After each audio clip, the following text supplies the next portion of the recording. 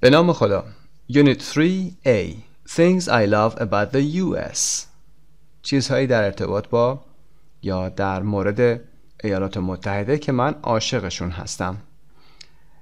در Unit 3 Part A ما Grammar Simple Present رو داریم، مثبت و منفی که جمله های مثبت و منفی زمان حال ساده هستن و وکب این درسمون verb phrases هستن.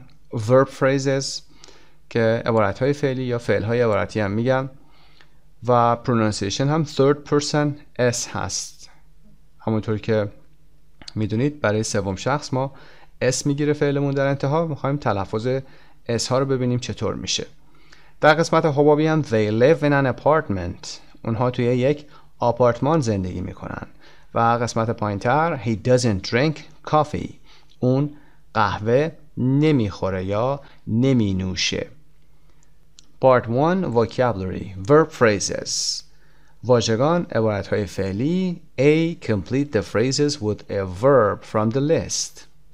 عبارتهایی در پایین داریم 5 عبارت هست. یه لیستی از verbs داریم اینجا که go, read, work, have و listen هستن. باید اینها رو complete کنیم. Number 1 A newspaper. Read a newspaper. خوندن یک روزنامه. Number 2 To the radio. Listen. Listen to the radio. Children. Have children. Have children. Number 4 To the movies. Go to the movies. Number 5 In an office. Work. Work in an office. خب به ترتیب از اول عبارتی ساختیم. گفتیم read a newspaper. روزنامه خوندن. Listen to the radio. گوش کردن به رادیو. Have children. بچه داشتن. Number 4 Go to the movies. رفتن به سینما.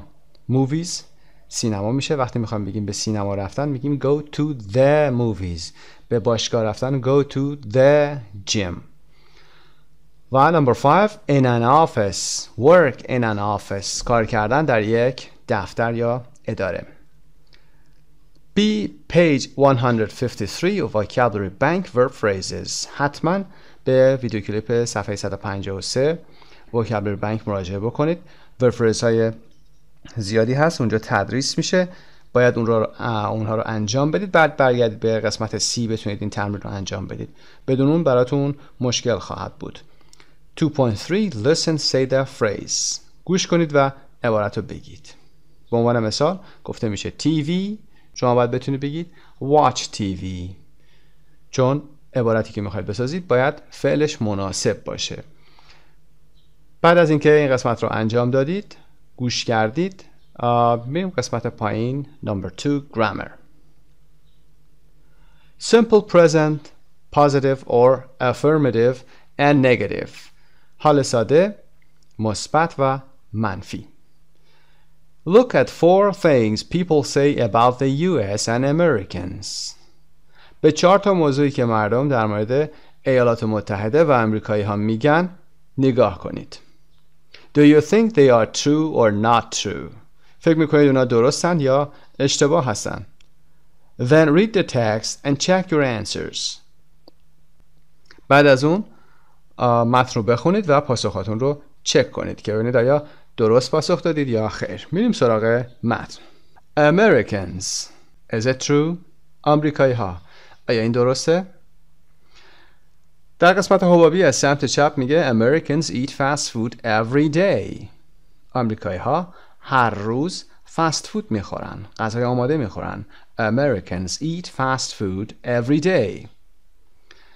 و بعد The sun shines a lot in Southern California.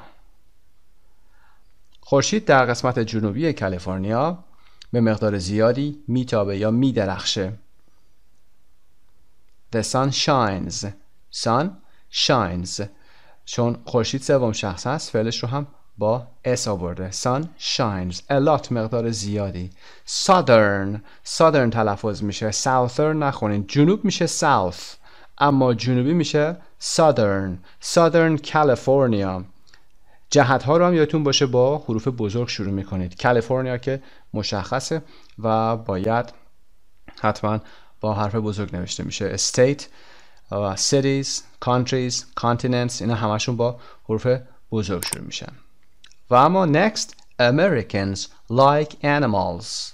آمریکایی ها حیوونا رو دوست دارند. like animals. Americans جمع هست. فعلش دیگه اس نمیگیره چون سوم شخص نیست. سوم شخص مفرد نیست. و the last one, Americans are always loud. آمریکایی ها همیشه بلند صحبت میکنن. are always loud یعنی بلند صحبت میکنند. خب بریم سراغ متن ببینیم که آیا این نقل قول هایی که هست، نظراتی که اینجا هست true هست یا نه. For foreigners who live in the US talk about the things people say about Americans. Foreigner یعنی فرد خارجی. Foreigners جمع هست. 4 نفر خارجی who live in the US یعنی که در ایالات متحده زندگی می کنند. Talk about the things در مورد چیزهایی صحبت می کنند. People say about Americans که مردم در مورد امریکایی ها میگن. خب متن اولش Americans eat fast food every day. خب میخواد نظرش رو در مورد این موضوعی که در قسمت حبابی بالا گفتیم بده که امریکایی آیا هر روز فست فود میخورن یا نه. Pay from China. Pay اهل چین. It's true that Americans eat a lot of fast food, but they don't eat fast food every day. درسته که یا واقعیته که امریکایی ها فست فود زیاد میخورن. Eat a lot of fast food. اما هر روز نمیخورن. هر روز فست فود نمیخورن.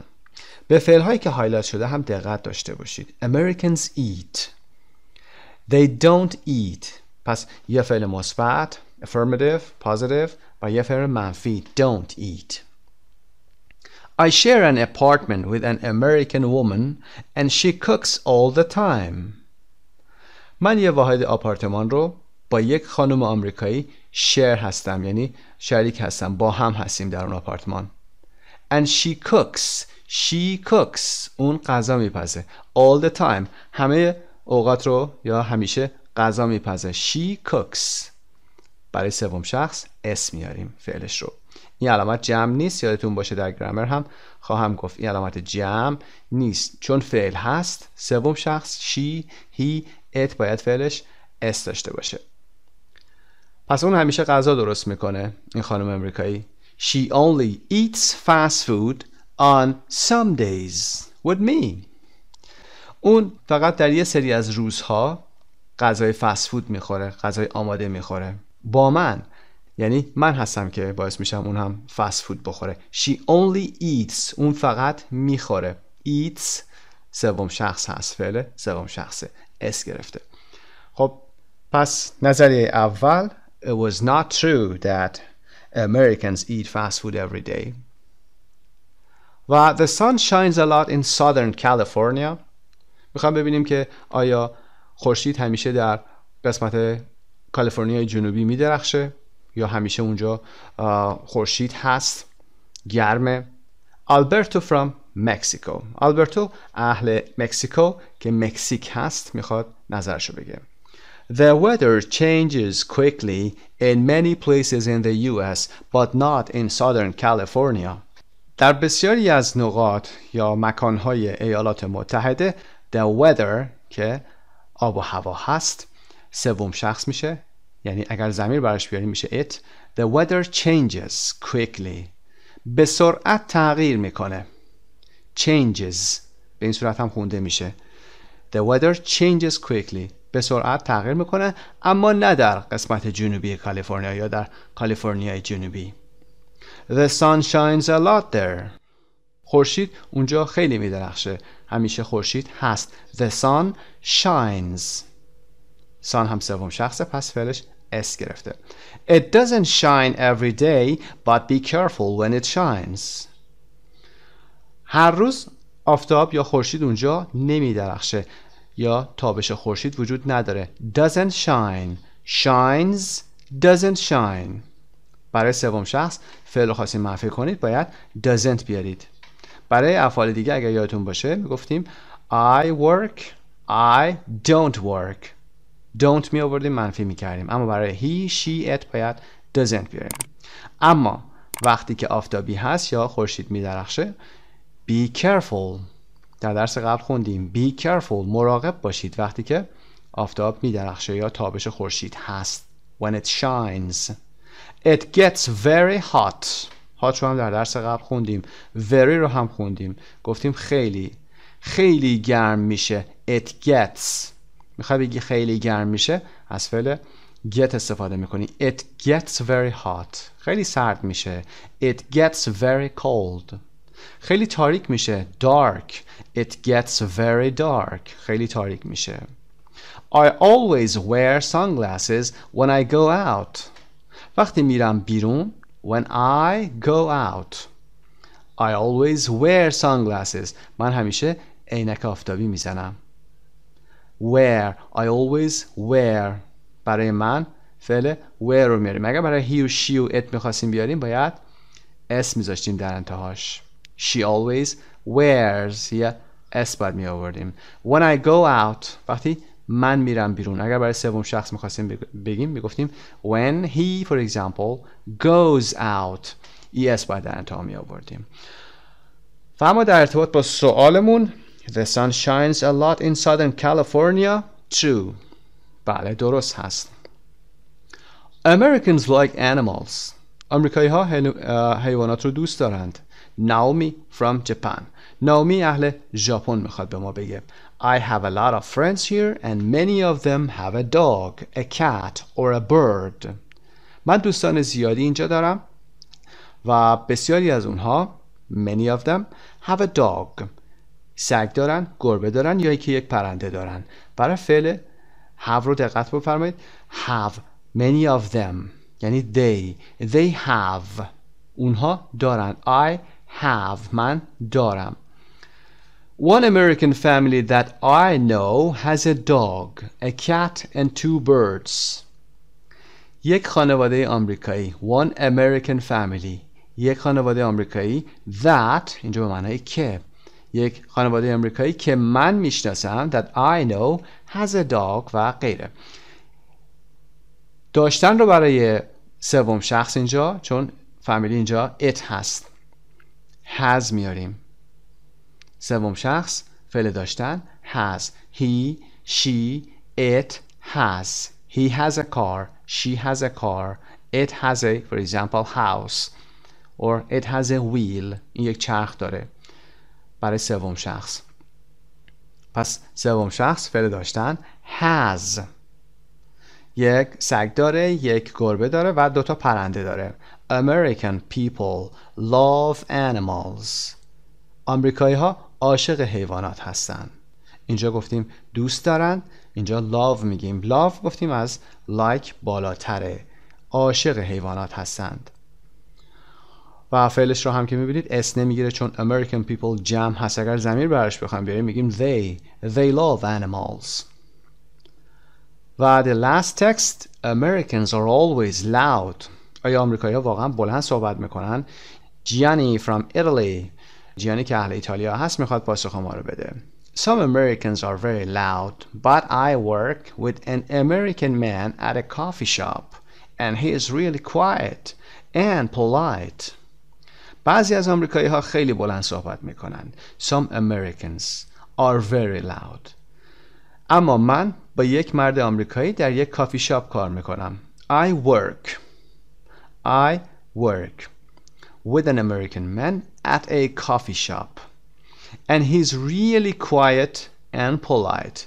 و اون واقعا ساکت و مؤدبه. really quiet واقعا ساکت و polite هست. He doesn't talk very much. اون خیلی صحبت نمیکنه. He doesn't talk. I don't talk. He doesn't talk.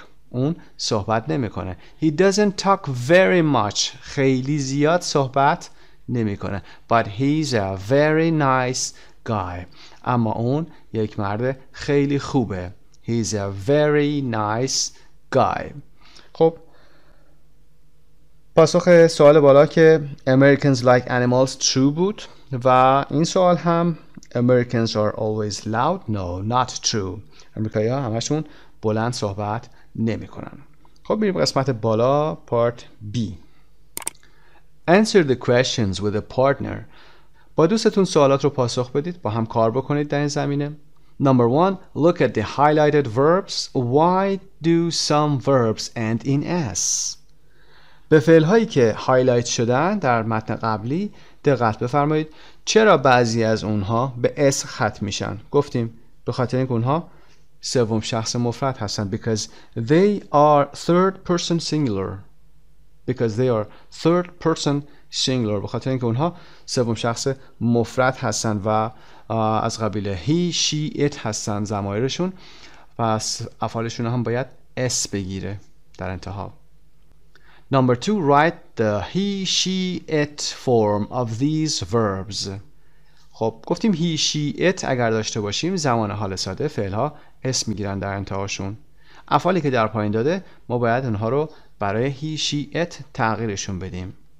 مثلا change برای I میشه I change، برای you change، آنها they change، اما برای he, she, it changes یه اس در انتها میذاریم. تلفظ هم میشه changes. تلاش نکنید بگید changes، این اشتباه هست. changes صدای is بدید در انتها.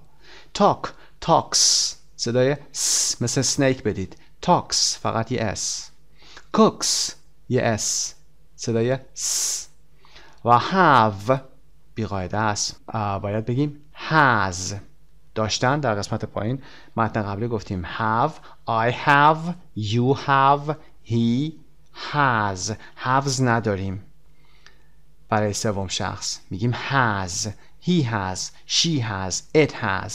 و go هم همینطور باید s بگیره اما es میذاریم در انتهاش. goes es داره. goes میره. I go، you go، she goes، he goes. و eat فعل خوردن I eat، he eats فقط اس میذارید در انتها. Find two negative verbs. How are they different from affirmative verbs? A for he, she, it and B for all other persons. دو تا فعل منفی پیدا بکنید در متن که با هم بریم نگاه میکنیم. در متن وقتی که نگاه میکنید قسمت اول اونجایی که Americans eat fast food every day، متن اول گفتیم they don't eat اونها نمیخورن. they don't eat fast food. برای ضمایری غیر از he, she, it گفتیم که کافیه don't بیاریم قبل از فعل و فعل رو منفی بکنیم. اما وقتی که گفتیم sun it doesn't shine برای خورشید که it هست، برای he, she و غیره مثل he پایین در انتها خط آخر he doesn't talk نمیگیم he don't talk. he doesn't talk اون صحبت نمیکنه. پس he, she, it با گرفتن doesn't و بعدش هم قسمت infinitive یا مصدر فعل، مصدر بدون تو البته، منفی میشن. مثل فعل بالا اگر بخوایم منفی کنیم میگیم he doesn't change، he doesn't talk، he doesn't cook، she doesn't have. یادتون باشه بعد از does فعل حالت اصلیش میاد. she doesn't have چون infinitive رو باید بیاریم، مصدر بدون تو. she doesn't go اون نمیره. she doesn't eat. به این صورت این موضوع در قسمت گرامر صفحه 128 بیشتر توضیح داده میشه. حتما به اون ویدیو کلیپ مراجعه بکنید. اون قسمت کار بیشتری انجام میدیم. Learn more about the simple present, affirmative and negative and practice it. و تمرین ها رو هم اونجا انجام بدید. بعد برگردید قسمت pronunciation third person s. How do you pronounce these plural nouns? خب قسمت پایین سه تا اسم داریم. به قسمت های قرمزش نگاه نکنید. این book، key، watch اسما مفرد هستن. بعد که اس گرفتن جمع میشن. چطور اینها رو تلفظ میکنیم؟ در درس گذشته خوندیم که جمع این کلمات چطور تلفظ میشه. کلمه مثل book books، key keys، watch watches با در نظر گرفتن جمع به این صورت تلفظ میشن. میخوایم چه چیزی بگیم؟ میخوایم بگیم که قوانین تلفظ جمع برای سوم شخص هم به همین صورت هست. یعنی اگر پشت هر کلمه ما اس گذاشتیم و به این صورت تلفظ کردیم، برای پشت ورب هم که این علامت اس رو بیاریم برای سوم شخص مفرد، همین قوانین سپلینگ و قوانین پرونانسیشن براشون وجود داره، تفاوتی نداره.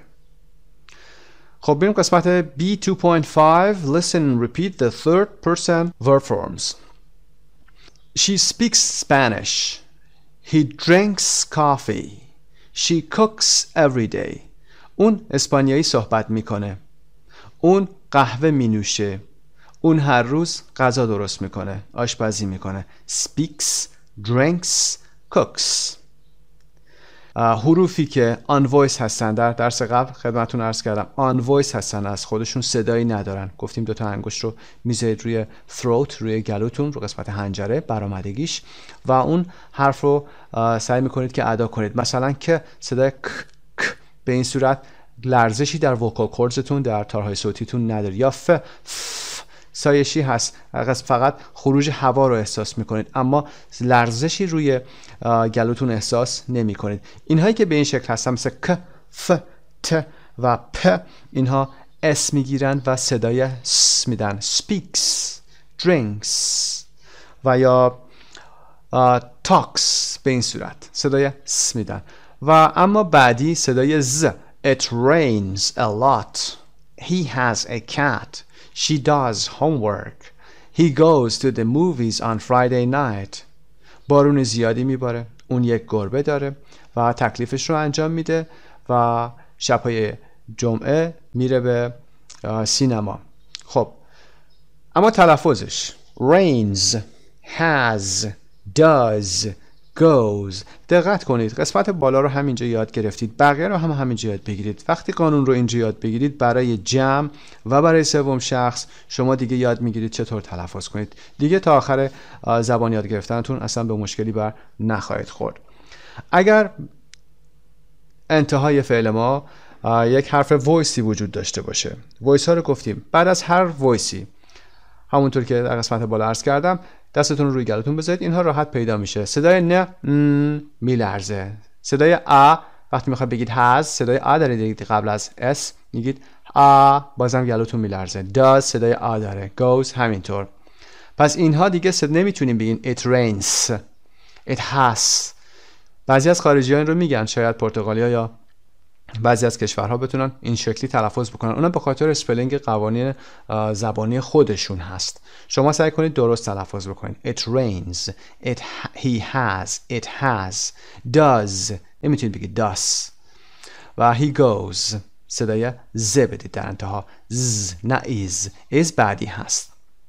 پس اینها بدون صدا unvoiced، اینها با صدا حرف قبل از اس رو میگیم، مثل ن، ا، آ به این صورت.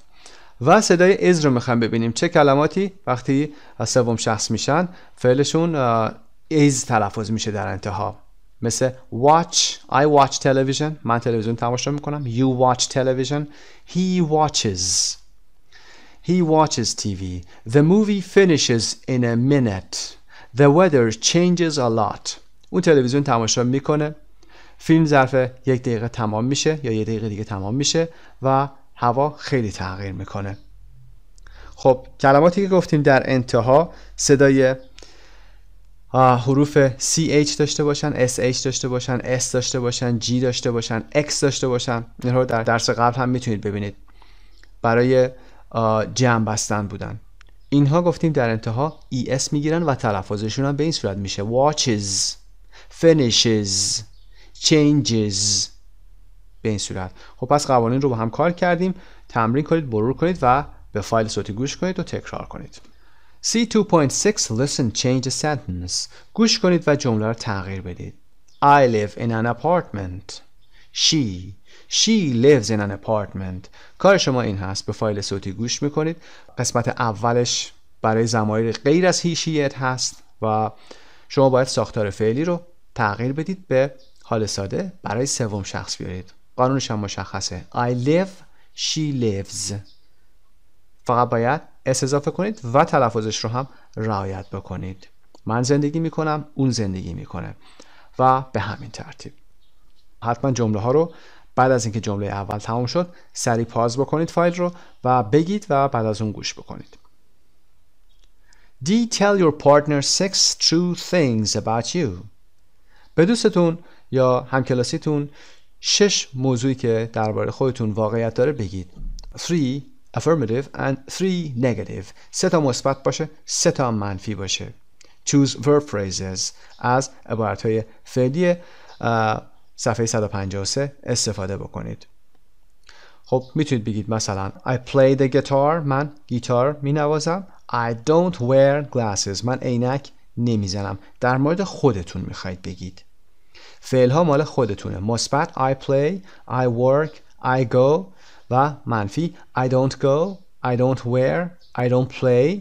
به این صورت افعال رو از وکابولری بانکتون در صفحه 153 استفاده کنید. E. Change partners. Tell your new partner the 6 things about your old partner. خب حالا با دوست نفر بعدیتون بیایید صحبت بکنید و حقایقی که دوستتون به شما گفته بود رو بیایید به ایشون انتقال بدید و بگید مثلا دوستتون ایوا بوده. ایوا plays the guitar. She doesn't wear glasses. ببینید همین جمله رو فکر کنید که ایوا به شما گفته I play the guitar. شما به جک میگید ایوا plays the guitar. اون گیتار میزنه یا مینوازه. فعل رو میخواید عوض کنید. هدف ما تغییر این فعل ها هست. گیتار میزنه plays the guitar و فعلشو منفی کرده اینجا I don't wear. شما بخواید بگید اون نمیزنه، عینک نمیزنه. I don't wear, she doesn't wear. و بقیه افعال رو حتما تمرین کنید. اگر تنها هم هستید این حقایق رو در مورد خودتون بگید، لیست کنید 3 تا مثبت 3 تا منفی و بیایید هر 3 تا رو بیایید برای نفر سوم بگید. میخواید بگید for example I go to school و بعد باید بگید he doesn't go to school. She doesn't go to school. به این صورت. و منفی کردن و مثبت کردن فقط قاعده و قانون یادتون نره چطور باید بنویسید این رو. بریم صفحه 21 State parks, freeways and other things I love about the US. State parks, freeways and other things I love about the US. پارک های ایالتی، بزرگراه‌ها و دیگر چیزهایی که من در مورد ایالات متحده عاشقشون هستم. Jenny Clark, an Australian mom and college student who lives in California, says US isn't just okay, it's paradise. جنی کلارک که یک مادر استرالیایی هست و دانشجوی دانشکده هست و در کالیفرنیا زندگی میکنه، میگه ایالات متحده فقط خوب نیست بلکه بهشته. These are some of her reasons. دلایلی هم که در پایین میاره دلایل ایشون هست. Coffee. American cups of coffee are very big. A small cup of coffee in the US is like a large cup of coffee in Australia. فنجان‌های قهوه یا لیوان‌های قهوه آمریکایی خیلی بزرگ هستند. یک فنجان یا لیوان کوچیک قهوه در ایالات متحده به اندازه یک لیوان قهوه بزرگ در استرالیا هست. If you are in a hurry, you go to a drive-thru and buy coffee from your car. اگه شما عجله داشته باشید و بخواید قهوه تهیه کنید You go to a drive-thru. Drive-thru یعنی با ماشین از اونجا رد میشید از قسمت فروش، مثل تصویر شماره 1. You go to a drive-thru and buy coffee from your car. از توی ماشینتون اون قهوه رو میخرید. It's so easy. خیلی راحته. State parks. California has 278 state parks and they are beautiful. کالیفرنیا، ایالت کالیفرنیا هست که 278 پارک ایالتی داره. And they are beautiful. و زیبا هستند این پارک ها. On the weekends, I bring my family to a state park in my area. در تعطیلی های آخر هفته خانواده‌ام رو به استیت پارکی در منطقه خودم میارم. به یک پارک ایالتی در ناحیه‌ای که هستم. In my area. We explore the forest, find small animals and enjoy the tall redwood trees. We explore the forest. ما توی جنگل میگردیم، گردش میکنیم، جستجو میکنیم. explore به این معنا هست. Find small animals. حیوانات کوچیک پیدا میکنیم مثل squirrel، مثل سنجاب و از این قبیل. And enjoy the tall redwood trees. و از دیدن درخت‌های بلند redwood که این درخت‌ها هستن لذت میبریم. redwood trees همون درخت‌های ماموت یا درخت غول بهش گفته میشه و ریشش هم در کالیفرنیا هست. این درخت‌ها از اونجا اومده. چوب سرخ داره و نوعی سکویا هست که ما هم داریم از انواعشو. خب malls. I love shopping and in the US the malls are very big. malls فروشگاه ها هستن، مرکزهای خرید هستن. من عاشق خرید هستم. I love shopping. و در ایالات متحده مرکز خریدها خیلی بزرگ هستند. The malls are very big. People walk around and shop for hours. مردم در اونجا قدم میزنن، walk around میکنن. And shop اینجا فعل هست یعنی خرید میکنن. For hours برای ساعتها خرید میکنن. US malls have many different stores and the salespeople are friendly and help you find things. مرکزهای خرید ایالات متحده فروشگاه‌های متفاوت زیادی دارن. different stores فروشگاه. و the salespeople یعنی فروشنده ها are friendly خیلی صمیمی هستن، مهربون هستن. and help you find things و شما کمک میکنن که چیزهایی رو که میخواید پیدا کنید. fall. I love the fall weather in the US. من عاشق هوای پاییز در ایالات متحده هستم. fall و یا autumn.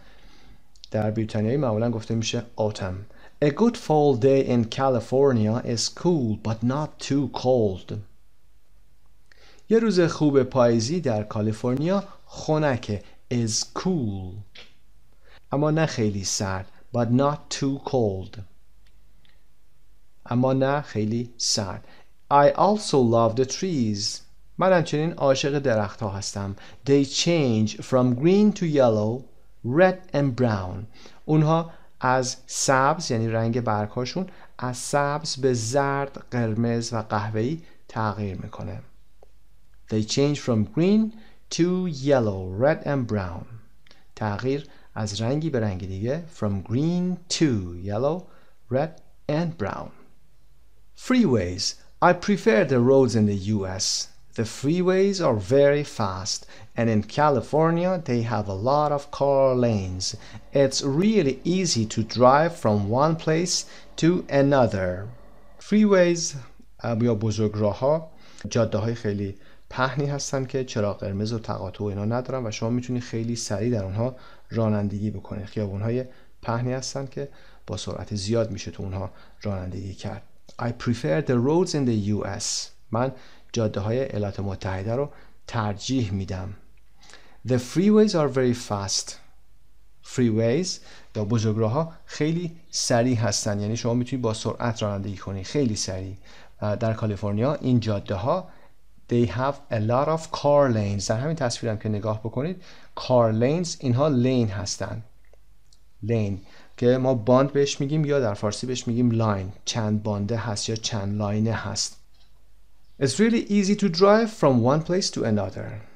و وقتی میخواید از یه جایی به یه جای دیگه برید خیلی راحتی که بخواید رانندگی بکنید چون خیابونها پهن هستن و freeways داره اونجا. Theme parks. Theme parks پارک های تفریحی هستن. Theme parks are very popular in the US and we live near the Great America Theme Park. پارک های تفریحی در امریکا خیلی پاپولار هستن، مردمی هستن. در ایالات متحده مردم عاشق این پارک ها هستن و ما در نزدیکی Great America Theme Park زندگی میکنیم. پارک تفریحی The Great America. My children like the rides and water slides. ride به این وسایلی که سوار میشن مثل رولر کوستر و غیره میگن rides. بچهای من از این راید ها و واتر سلایدز که سرسرهای آبی هست مثل پارک های آبی ما رو خیلی دوست دارند. Sometimes the lines for the rides are long but that's okay. We need rest. بعضی وقتا the lines for the rides، صف‌هایی که برای این rides ها تشکیل میشه، برای نوبت صف‌ها، برای نوبت گرفتن، are long، خیلی طویل هست این صف‌ها. the lines یعنی صف‌ها. اما مشکلی نیست. that's okay. we need rest. ما احتیاج داریم که استراحت کنیم. Red Robin is a restaurant that has great hamburgers. Red Robin در امریکا یک سری رستوران های زنجیره‌ای هستش که از سیاتل و واشنگتن کارش شروع کرده و الان در کل ایالات متحده و کانادا هم شعبه هایی داره. Red Robin is a restaurant that has great hamburgers. Red Robin یک رستورانی هست که همبرگرهای عالی داره. I don't eat meat but I like the French fries and lemonade at Red Robin. من گوشت نمیخورم اما فرنچ فرایز که همون چیپس هست یا سیب زمینی سرخ شده هست و لیموناد رو در رستوران رد رابین رو دوست دارم. I think the fried cheese sticks are fantastic but sometimes they aren't on the menu. من فکر میکنم که fried cheese sticks یعنی پنیر سرخ شده کبابی خیلی عالی هستن اما بعضی وقتا توی منو نیستن. منظور fried cheese sticks هست. Maybe that's because they aren't very healthy. شاید به خاطر این باشه که خیلی غذای سالمی نیست چون توی چیز هست یعنی پنیر هست که در آرد و تخم مرغ اینا زده میشه و در روغن سرخ میشه. Look at the photos. In which one can you see a drive-through, a car lane, a cup of coffee, a ride, a redwood forest, a driver, a theme park, a hamburger. در کدوم یک از تصاویر شما a drive-through میبینید که تصویر شماره 1 هست. number 1 drive-through گفتیم که جایی هست که شما با ماشین از میانش رد میشید. through یعنی از میان چیزی رد شدن، از میان چیزی رفتن. drive-through یعنی رانندگی کردن و از میان چیزی رد شدن. a car lane که تصویر شماره 3 هست. lane رو میبینید، لاین های بزرگراه رو میبینید. a cup of coffee یه فنجان قهوه رو در number 1 میبینید که تصویر اول هست بالا و a ride number 5 هست، رولر کوستر رو نشون میده. a redwood forest number 2 هست، جنگل درختان ماموت یا درختان غول پیکر و a driver که راننده هست در number 1 و a theme park باز هم number 5 و که پارک تفریحی و 4 هم که a hamburger، تصویر همبرگر یا ساندویچ رو که کنارش هم فرنچ فرایز رو گذاشته میبینید. 2.7 Read and listen to the article. Mark the sentence true or false. Say why the F1s are false. خب متن پایین رو میخونیم. A large cup of coffee in Australia is the same as a small cup of coffee in the US. True. یک لیوان یا فنجان بزرگ قهوه در استرالیا برابر با یک فنجان کوچیک قهوه در ایالات متحده هست. یعنی امریکایی ها فنجان کوچیکشون هم بزرگ هست. پس true هست. California doesn't have a lot of state parks. False. کالیفرنیا میگه state park زیادی نداره اما پاسخ صحیح هست که it has 278 state parks. 278 پارک ایالتی داره. Number 3 Jenny doesn't like the salespeople in shopping malls. جنی از فروشنده ها در مرکز خرید خوشش نمیاد. False. They are friendly and helpful. جنی اینو میگه اونها صمیمی هستن و کمک میکنن. Number 4 The fall is very cold in California. پاییز در کالیفرنیا خیلی سرده. False. در متن گفته بود The fall is cool but not too cold. خنکه. cool یعنی خنک و not too cold خیلی سرد نیست. Number 5 It's easy to drive in the US. رانندگی در ایالات متحده راحته. True. برای که در قسمت بالا گفت که It's really easy to drive from one place to another. Number 6 Jenny doesn't like the long lines for rides at theme parks. جنی از صفهای طولانی برای سوار شدن اون وسایل در theme parks یا پارک های تفریحی خوشش نمیاد که false هست و گفت the lines allow her to rest. اون صفحه بهش اجازه میدن که استراحت بکنه. Number 7 Jenny eats hamburgers and french fries at Red Robin. جنی همبرگر و فرنچ فرای رو در رد رابین میخوره. false هست she eats the french fries but she doesn't eat meat. گوشت نمیخوره. فرنچ فرایز رو میخوره اما همبرگرش رو نمیخوره چون گوشت گفته نمیخورم. Part C underline these verbs in the text. What do they mean? Compare your ideas with a partner. این فعل ها رو برید توی متن پیدا بکنید و زیرشون رو خط بکشید. فعل buy خریدن، bring آوردن، explore جستجو کردن و گشتن، مثلا در یک پارک، در یک منطقه جدید. find پیدا کردن، enjoy لذت بردن، walk پیاده رفتن، راه رفتن و help کمک کردن، prefer ترجیح دادن، drive رانندگی کردن، need احتیاج داشتن و think که فکر کردن هست. در متن میتونید پیدا بکنید. معانیشون رو در متن هم گفتیم، اینجا هم که خدمتتون عرض کردم. Look at each paragraph again. Say if it's the same or different in your country or city. به هر پاراگرافی که در بالا داشتیم، پاراگراف ها رو می‌دونید مثل کافی، استیت پارکس، مالز، فال، هر کدوم از اینا یک پاراگراف هستن که با موضوع جدید دوباره عوض میشن و پاراگراف جدید شروع میشه. بگید که اون موضوع مثلا کافی یا استیت پارکس در کشور شما هم همین شکل هست، مثلا اندازه لیوان ها همین شکل هست، یا استیت پارکس به همین شکل در کشور شما وجود داره، یا اینکه متفاوت هست در کشورتون یا در شهرتون. مثال the coffee in Brazil is very good. یک برزیلی داره اینو میگه we have drive-through and good coffee shops.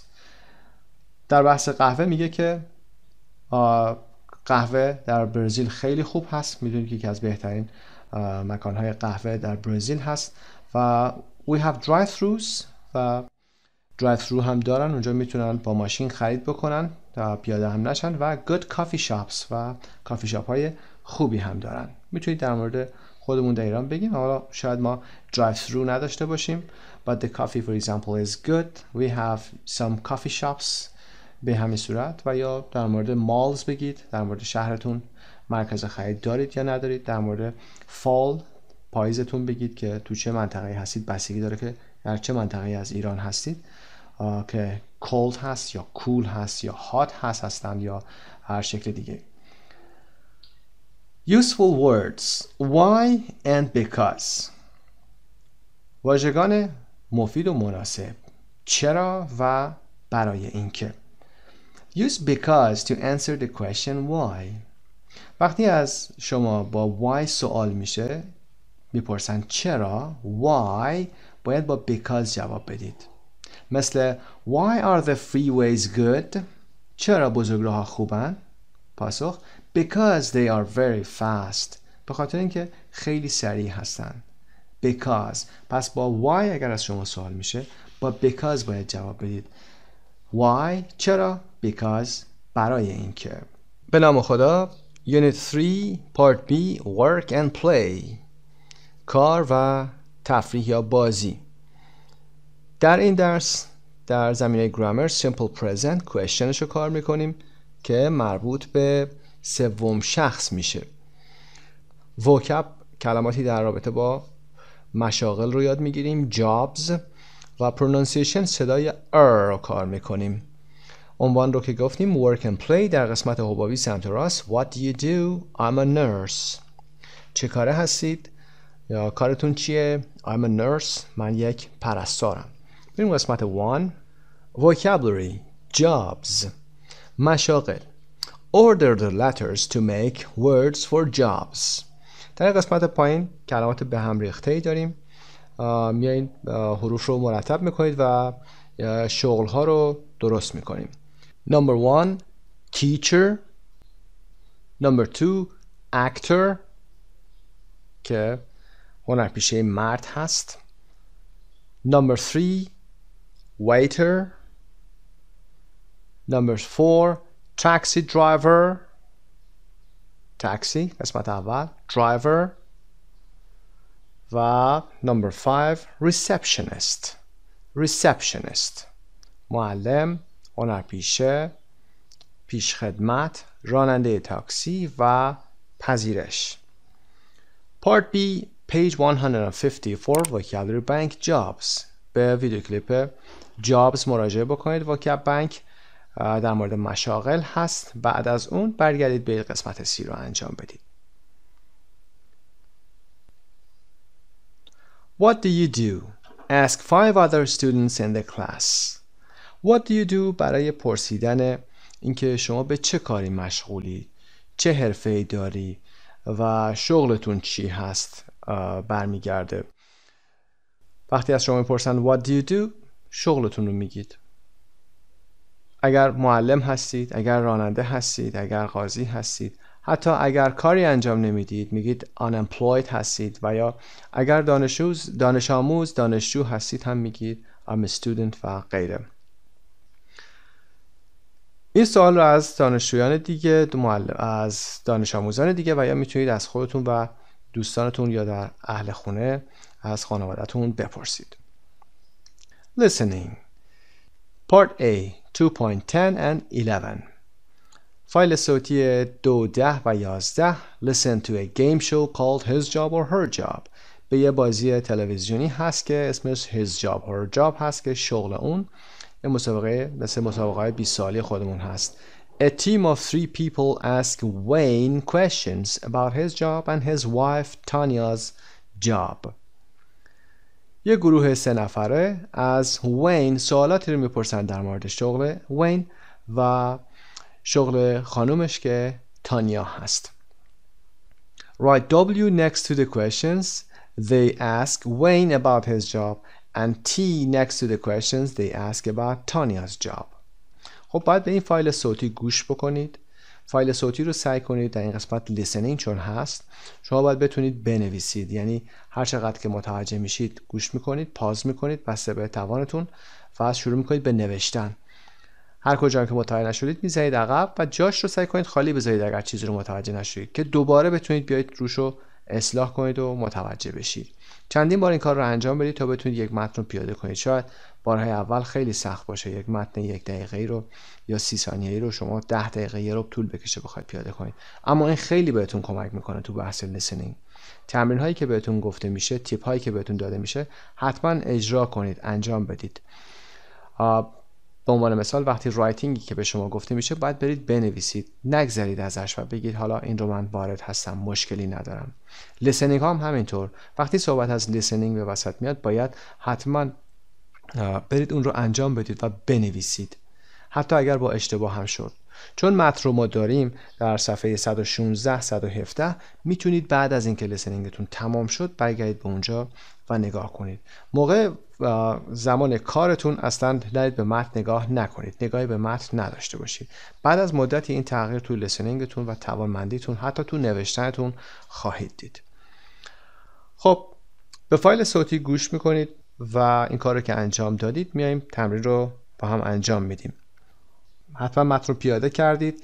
میتونید به صفحه 116 مراجعه بکنید. 116 فایل صوتی 2.10 قسمت پایین سمت راست هست. اناونسر، هاست، دیوید و کیت و لورنا هستن که تو این مکالمه با هم صحبت میکنن. وین هم بعدا بهشون میپیونده.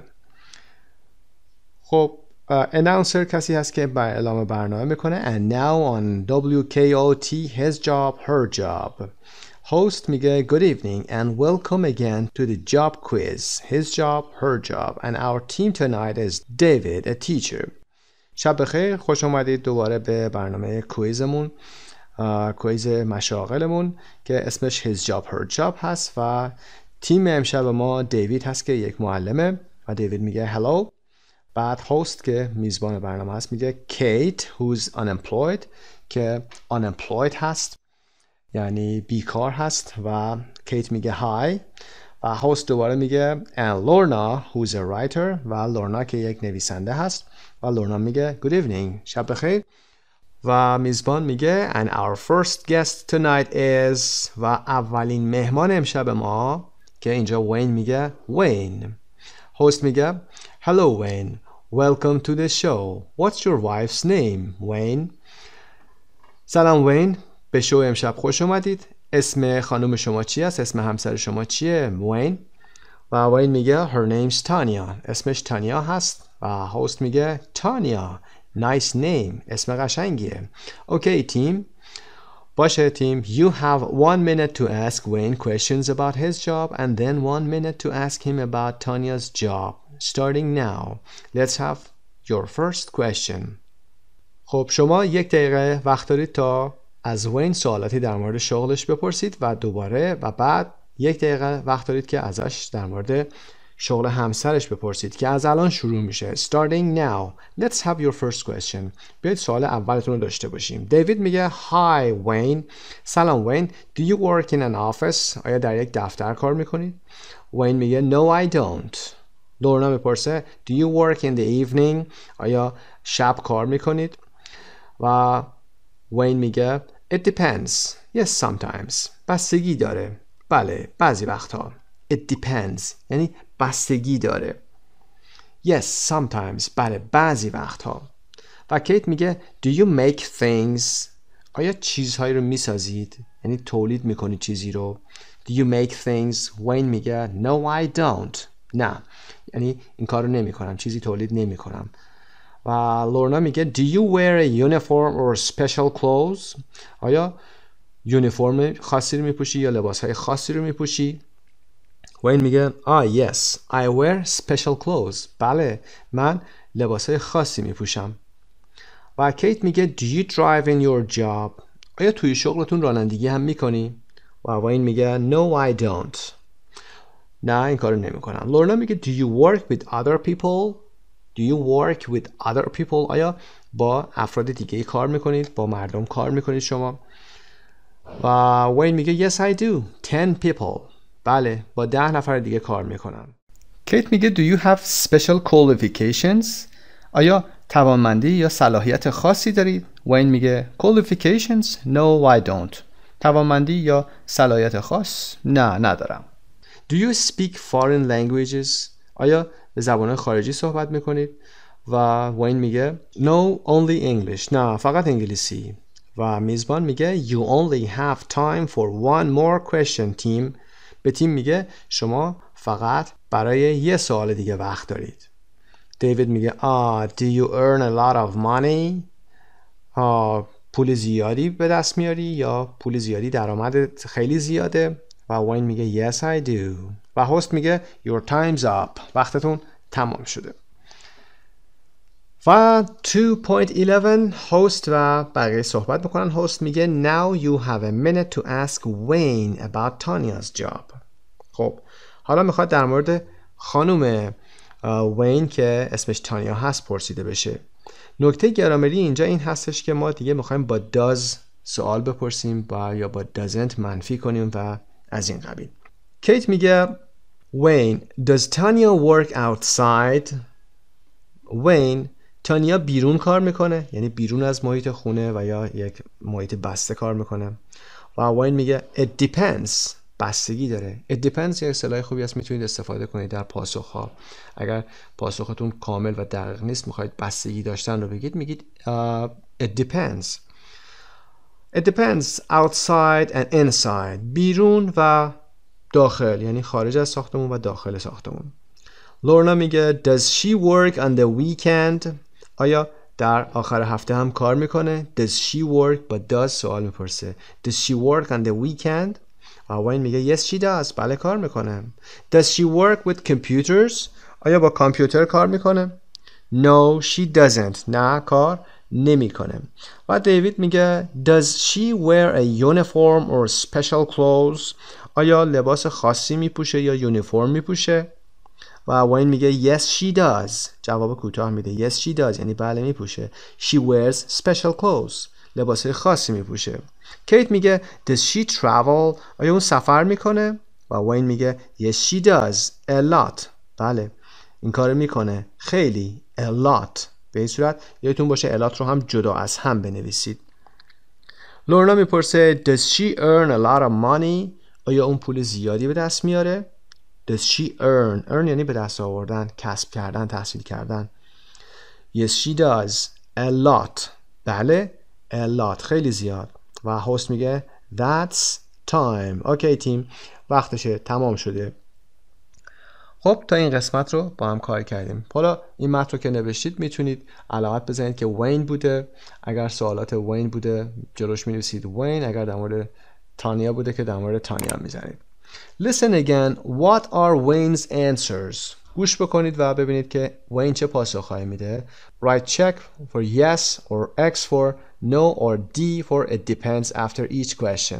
خب بتونید از فرم روبرو استفاده بکنید و یا اینکه متن خودتون رو نگاه بکنید و بتونید این علامت ها رو بزنید برای پاسخ اینکه آیا بیرون کار میکنه، داخل خیابون هست، inside, outside, in an office. میتونید چک بذارید یا کراس بذارید که چک برای yes هست، کراس برای no هست و دی هم که به معنای it depends هست بعد از هر سوالی، یعنی بستگی داره. Look at the answers. به پاسخ ها نگاه کنید. What do you think his job is? حالا بگید که شغلش چیه؟ What do you think his job is? فکر میکنید شغلش چیه؟ What do you think her job is?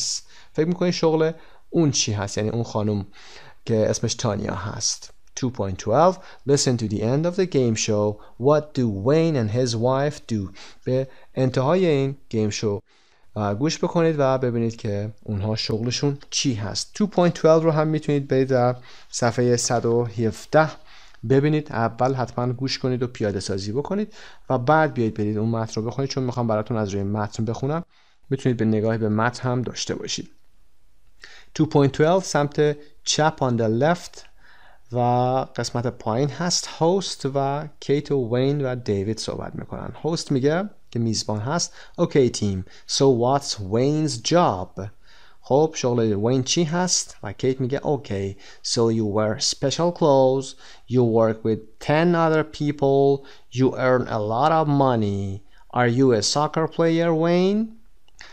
بله میگه شما لباس خاصی میپوشی. You work with 10 other people. با 10 نفر دیگه کار میکنی.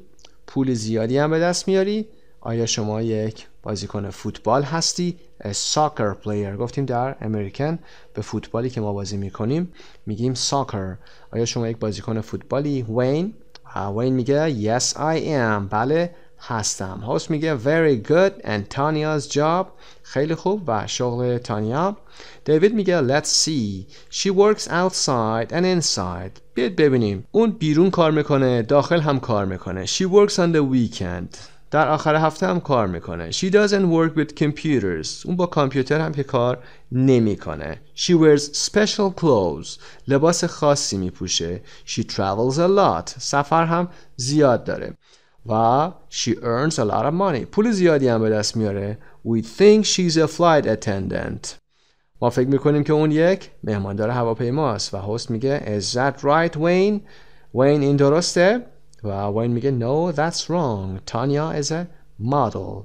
نه خیر اشتباهه و تانیا یک مدل هست. خب مشخص شد که وین یک ساکر پلیر هست و تانیا یک مدل هست. میتونید از این فرمت استفاده کنید، با دوستاتون هم صحبت کنید و در مورد شغل ایشون و شغل نفر سوم بپرسید و تکمیل کنید این فرم ها رو. Part 3 grammar. در قسمت گرامر نمبر 3 ما حال ساده question داریم، سوالی داریم. 2.13 complete the questions, listen and check. Why are questions 3 and 4 different? گوش میکنید و این قسمت رو تکمیل میکنید. به فایل صوتی 2.13 گوش میکنیم. 2.13 1. Do you work with other people? Yes, I do. 2. Do you work in an office? No, I don't. 3. Does she work with computers? No, she doesn't. 4. Does she work on the weekend? Yes, she does. خب number 1. Do you work with other people? Yes, I do.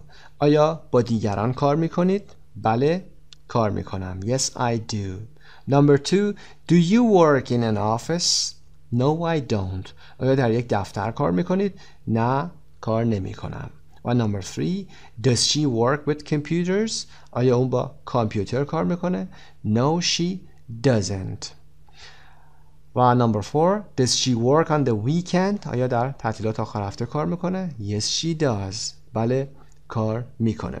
تفاوت سوالات شماره 3 و 4 در این هستش که چون برای سوم شخص بودن اینها از does استفاده کردن برای سوالی و برای منفی هم همینطور does she work و no she doesn't. برای سوم شخص گفتیم برای سوالی و منفی باید از فعل کمکی یا auxiliary verb که به معنای کمکی هست استفاده بکنیم که does هست. Part B, page 128, Grammar Bank 3B. Learn more about the simple present question and practice it. فایل ویدیوی گرامر بانک هست که مراجعه می‌فرمایید. میتونید کلاً فایل گرامر رو بخونید یا اینکه همین بخش 3B رو انجام بدید و دوباره برگردید به قسمت C. In groups of 4, play his job, her job. Choose jobs from page 154, vocabulary bank jobs. Ask questions to guess the jobs. در گروه های 4 تایی بازی his job, her job انجام بدید. مشاغل رو برید از صفحه 154 vocabulary bank انتخاب بکنید. سوالاتی رو بپرسید تا بیایید مشاغل رو حدس بزنید. در قسمت مجاور هم که his job, her job اون فرم هست، میتونید همونطور که عرض کردم استفاده بکنید، بپرسید و این بازی رو با هم انجام بدید. Pronunciation 2.15 Listen and repeat the words and sounds. گوش کنید و صداها و کلمات اونها رو تکرار کنید. صدای رو میخوایم کار بکنیم. حرف صدای رو کار کردیم، گفتیم شا هست به این صدای و وقتی که به بچسبه میشه مثل bird, bird, nurse, 30, her, work, journalist. پرنده، پرستار، سی، عدد سی و her که مالکیت اون خانوم میشه و work که کار هست و journalist که روزنامه‌نگار یا خبرنگار هست. UR, IR and ER usually is when they are stressed. وقتی که UR, IR و ER stress میگیرن معمولاً صدای رو میدن. بسیاری از مشاغل با این صدا به پایان میرسن. کار کردیم در درس قبلی مثل teacher, waiter, driver به این صورت صدای میدن. میتونید به فایل صوتی 2.15 گوش کنید و یا اینکه بریم 2.16 listen. Which word doesn't have the sound؟ کدومی که از این گروه های چارتایی صدای رو نمیده؟ Number 1 thirsty, dirty, 13, tired.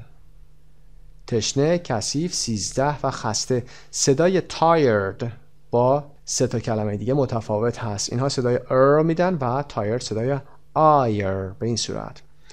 Number 2 earn, here, prefer, service. کسب کردن، اینجا ترجیح دادن و سرویس هست که صدای earn, prefer, service اینها صدای میدن و here صدای ear. Thursday, sure, turn, turkey. پنجشنبه، مطمئن و پیچیدن و ترکی که کشور ترکیه و یا پرنده بوقلمون میشه. و اما صداها Thursday و turn و turkey صدای میدن، اما sure صدای میده. متفاوتش sure هست. Practice saying the sentences. جمله های زیر رو تمرین کنید. I prefer Turkish coffee. من قهوه ترکی ترجیح میدم. Prefer Turkish. Journalists work all over the world. ژورنالیست ها، روزنامه‌نگارا در تمام دنیا، سراسر دنیا کار میکنن. Shirley is 30 on Thursday. Shirley اسم هست. is 30 30 سالش میشه on Thursday روز پنجشنبه. Speaking. Complete the phrases with a verb from the list. در قسمت پایین عبارت هایی داریم که از فعل هایی که در این قسمت اومده باید استفاده بکنید، اونها رو کامل بکنید. do رو 3 بار، وقتی که multiple 3 میشه اینجا یعنی 3 بار باید استفاده بکنید. eat خوردن، go رفتن، listen گوش کردن، read خواندن، use استفاده کردن، walk راه رفتن، watch تماشا کردن هست. during the week داریم و on the weekend. during the week یعنی weekdays هست، در روزهای هفته، در طول هفته، و on the weekend که در انتهای هفته هست، در موقع تعطیلات آخر هفته. walk to work or to school پیاده رفتن سر کار یا به مدرسه. use a computer at work or school استفاده از یک کامپیوتر در محل کار یا مدرسه. read in English خوندن به زبان انگلیسی. eat in a cafe or restaurant در یک کافه یا رستوران غذا خوردن. do housework کارهای خونه رو انجام دادن. on the weekend watch TV in the morning تماشای تلویزیون در صبح. listen to music گوش کردن به موسیقی. housework do housework کارهای خونه رو انجام دادن. do homework تکلیفا رو انجام دادن. go to the movies رفتن به سینما. عبارت هایی بود که با استفاده از این فعل ها کاملشون کردیم. Part B work in pairs ask and answer questions then change roles.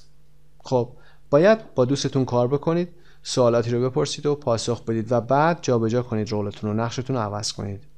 A. Ask B the questions. نفر اول از B سوالات رو میپرسه و B answer the question پاسخ بده. Give more information if you can. اطلاعات بیشتری بده اگه میتونی. مثل Do you walk to school به ترتیب از بالا میگی. Do you walk to school و B میگه No I don't. I go by bus. اگر جوابتون صحیح هست درست هست میگید Yes I do. I walk to school. سوال بعد هم همینطور. Do you use a computer at work؟ و دوستتون میگه No I don't. I don't use a computer at work. به این صورت و میتونید اطلاعات بیشتری بدید. Change pairs. Ask your new partner about his or her old partner. حالا میایید نفر سومی رو هم بیارید وسط و میگید Does Akito walk to school؟ اینجا پاسخ‌ها رو داشتید از نفر قبل.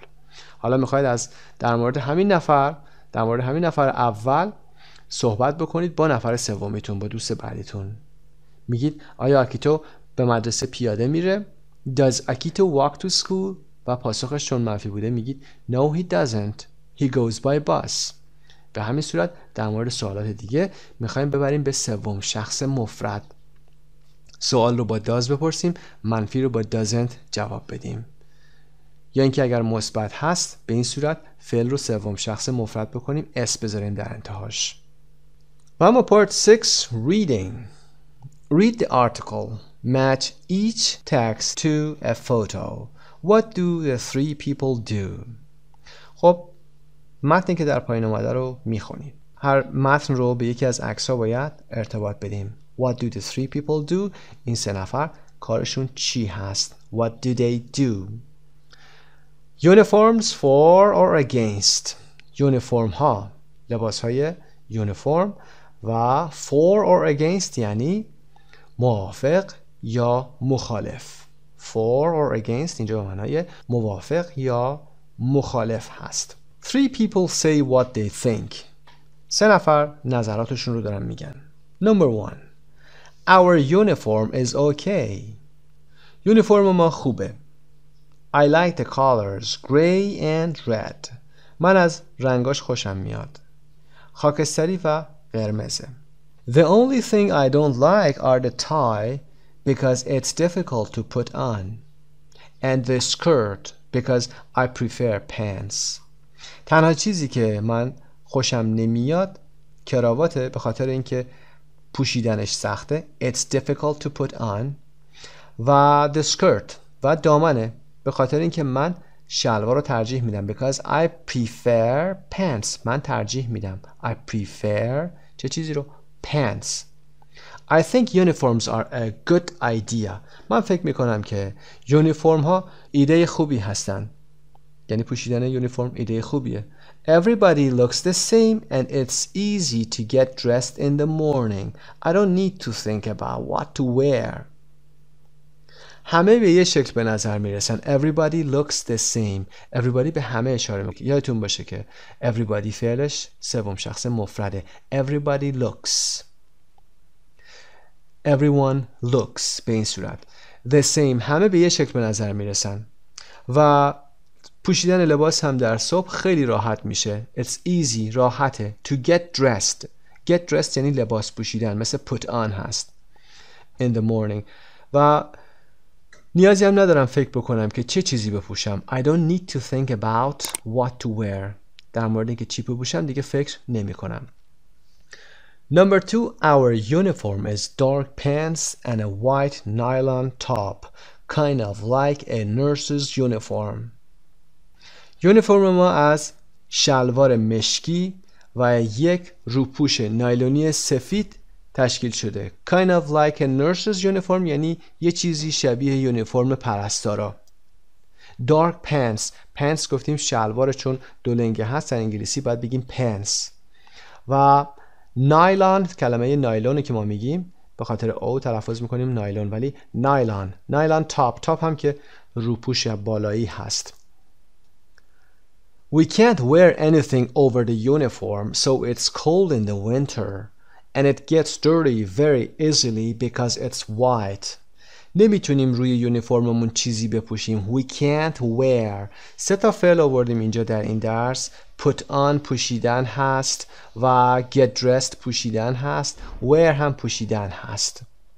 نمیتونیم چیزی over the uniform بپوشیم، روی یونیفرم بپوشیم. بنابراین در زمستان سرده. So it's cold in the winter. زمستان. و it gets dirty very easily. به راحتی هم کثیف میشه. Gets dirty. به خاطر اینکه سفیده. Because it's white. I'm not against uniforms, but my uniform just isn't practical. من مخالف یونیفرم نیستم، اما یونیفرم من is not practical یعنی مناسب نیست، به دردخور نیست، مفید نیست. practical معنی دیگهش عملی هم میشه، اما اینجا یعنی عملاً به دردخور کار من نیست. Number 3. Our uniform is very simple. A dark blue jacket and pants and a white shirt and tie. یونیفرم ما خیلی ساده هست. یک کت آبی تیره، a dark blue jacket. کت آبی تیره، dark blue. and pants و شلوار and a white shirt با یه پیراهن سفید و یه کراوات، یه تای. I like it. من ازش خوشم میاد. It's nice and comfortable, so I'm happy to wear it. من ازش خوشم میاد. خیلی خوب و راحته. Comfortable راحت. بنابراین من خوشحالم که بپوشمش. And I think it's important that people can see where we are when they need help. و من فکر میکنم که خیلی مهمه که مردم میتونن ببینن ما کجا هستیم وقتی که احتیاج به کمک داشته باشن، چون لباسمون مشخص میکنه ما رو. خب کلمات رو با هم مرور میکنیم. از اول تای کراوات هست، سکرت دامن، get dressed یعنی پوشیدن، لباس پوشیدن، پنتس شلوار، نایلون تاپ روپوش نایلونی هست، جکت کوت میشه، شرت اند تای پیراهن و کراوات هست و comfortable راحت. With a partner say what the highlighted words mean. Check with your teacher or a dictionary. که این کار رو با هم انجام دادیم. C. Read the article again. Who. دوباره بخونید و بگید Who thinks uniforms are a good idea but doesn't like his or her uniform. چه کسی هست که میگه که یونیفرم ایده خوبیه اما از یونیفرمش خوشش نمیاد؟ Answer is Mary. پاسخمون مری هست. به ترتیب وقتی تصاویر بالا رو هم نگاه کنید، جان فلایت اتندنت هست، مهماندار هواپیما هست، مری فارماسیست هست که داروخونه کار میکنه و سرا که سمت راست هست استودنت هست، دانش آموز دانشجو میشه. پاسخ سوال اولمون مری هست. Number 2. Who likes his or her uniform but doesn't say anything about uniforms in general. که جان هست. چه کسی از یونیفرمش خوشش میاد، اما در مورد یونیفرم به صورت کلی صحبت نمیکنه. doesn't say anything about uniforms in general. به صورت کلی صحبت نمیکنه. Number 3, who thinks uniforms are a good idea and likes his or her uniform. که چه کسی فکر میکنه که یونیفرم ایده خوبیه و از لباسش خوشش میاد، که سرا هست. نفر سوم. Do you wear a uniform at work or school? آیا شما برای رفتن به سر کارتون یا به مدرسه رفتنتون یونیفرم میپوشید؟ Do you like it؟ ازش خوشتون میاد؟ Why؟ چرا؟ Why not؟ چرا نه؟ Do you think uniforms are a good idea؟ به متن مراجعه بکنید.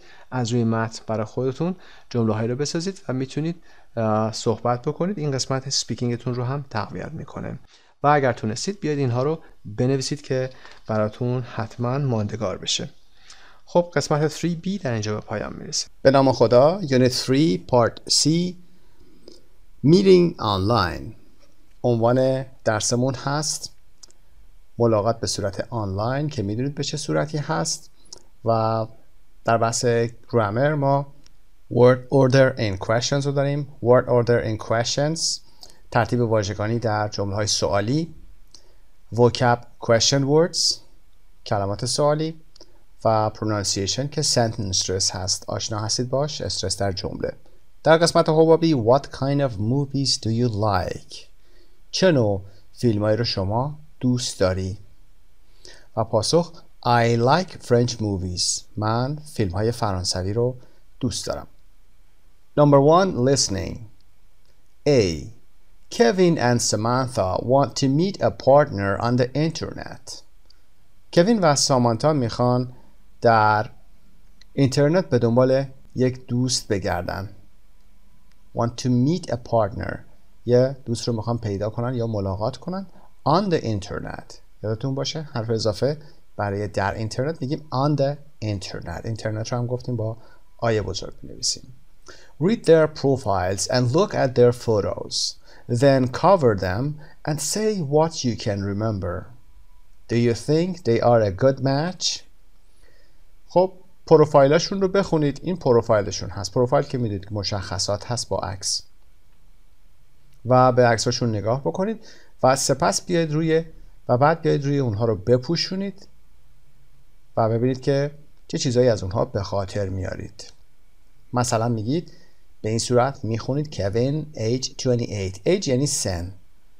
28. lives in زندگی میکنه در. likes چیزهایی که دوست داره. doesn't like چیزهایی که دوست نداره. so age 28 means Kevin is 28 years old.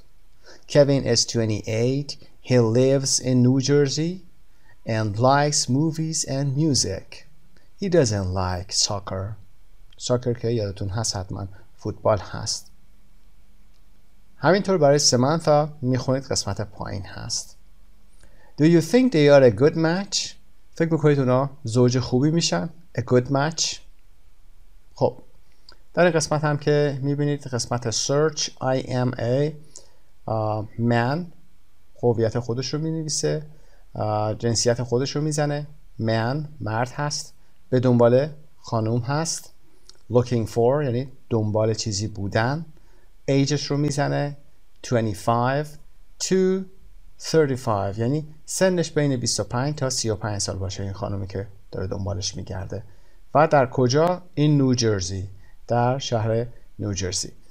و سرچ رو میزنه، شروع میکنه به گشتن و براش اون فرد رو براش میاره، فردی که مورد نظر هست. خب میریم قسمت پایین.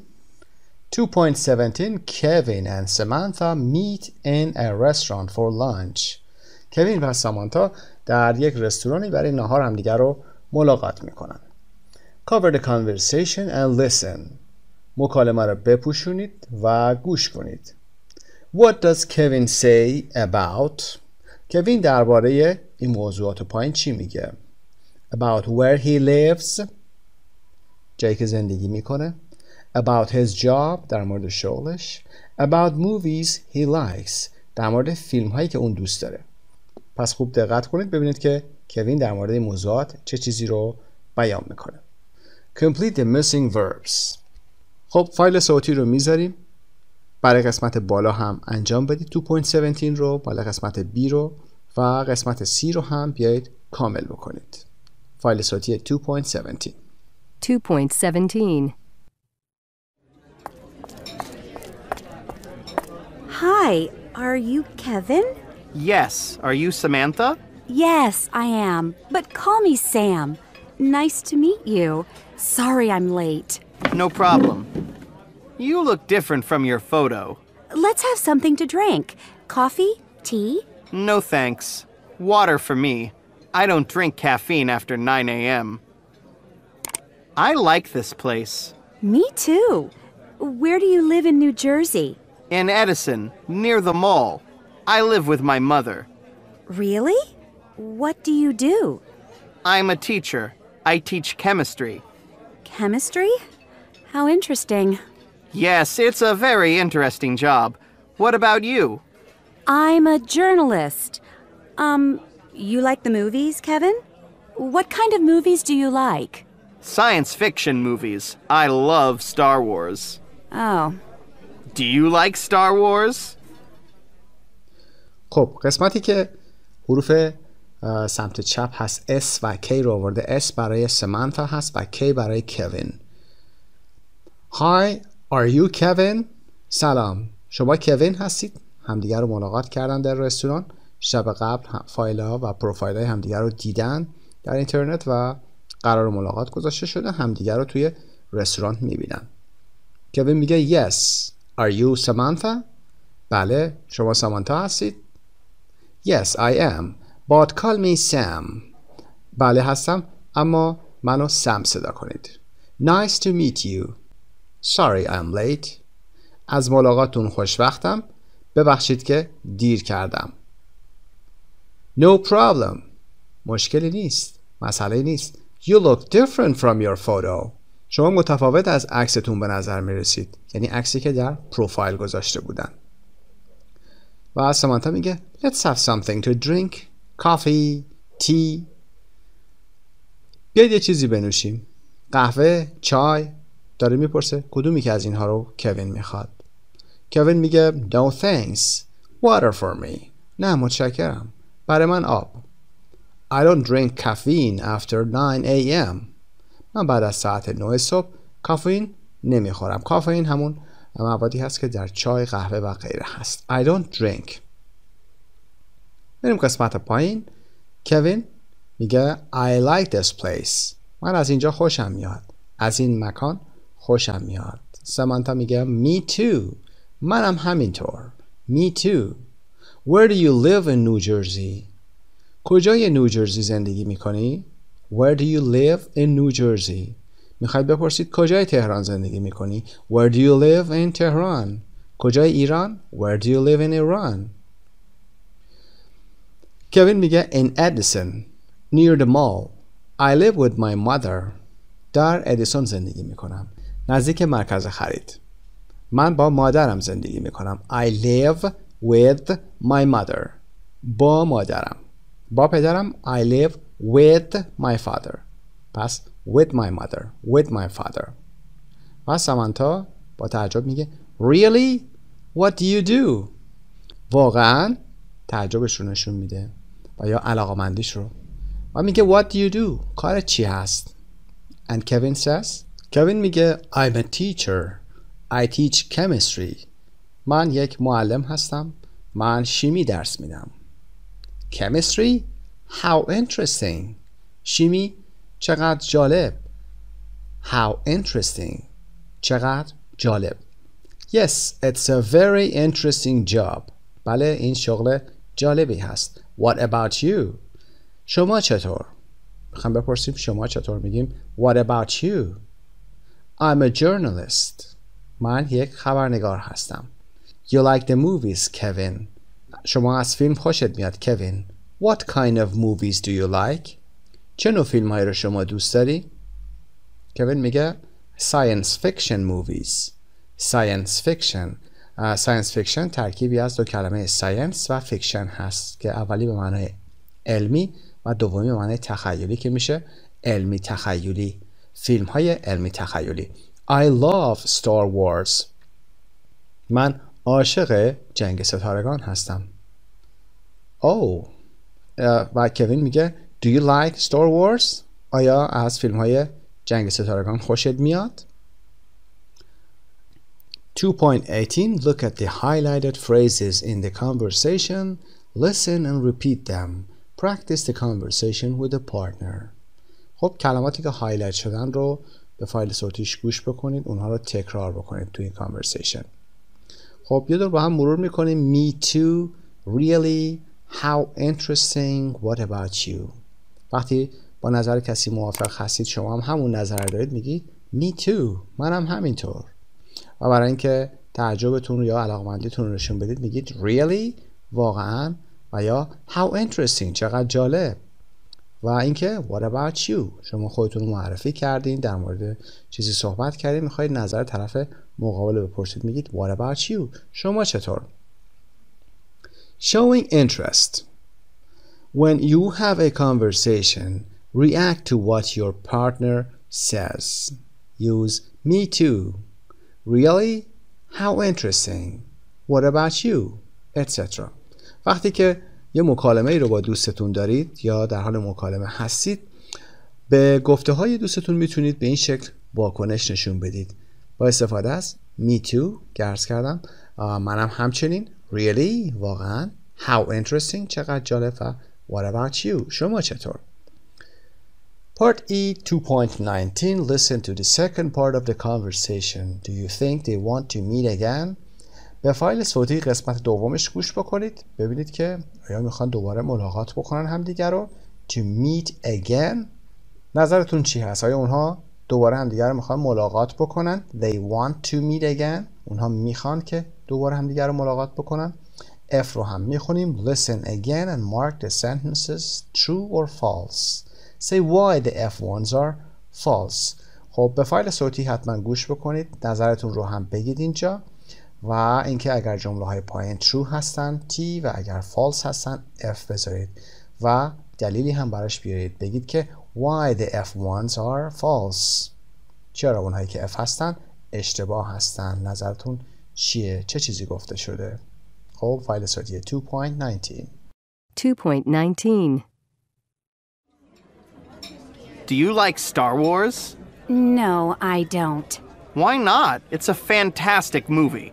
I don't like science fiction. What kind of movies do you like?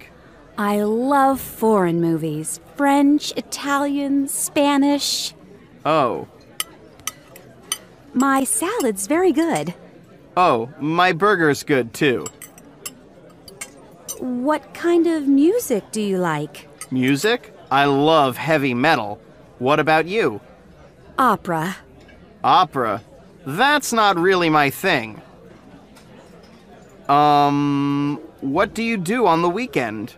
I go to restaurants. I cook. I love good food.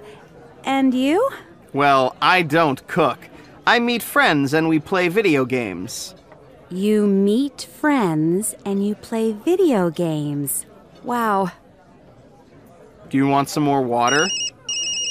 Oh, excuse me. Hi. Oh? Why? Now? Okay. See you in a minute. Sorry, Kevin. I need to go. Nice to meet you. Bye.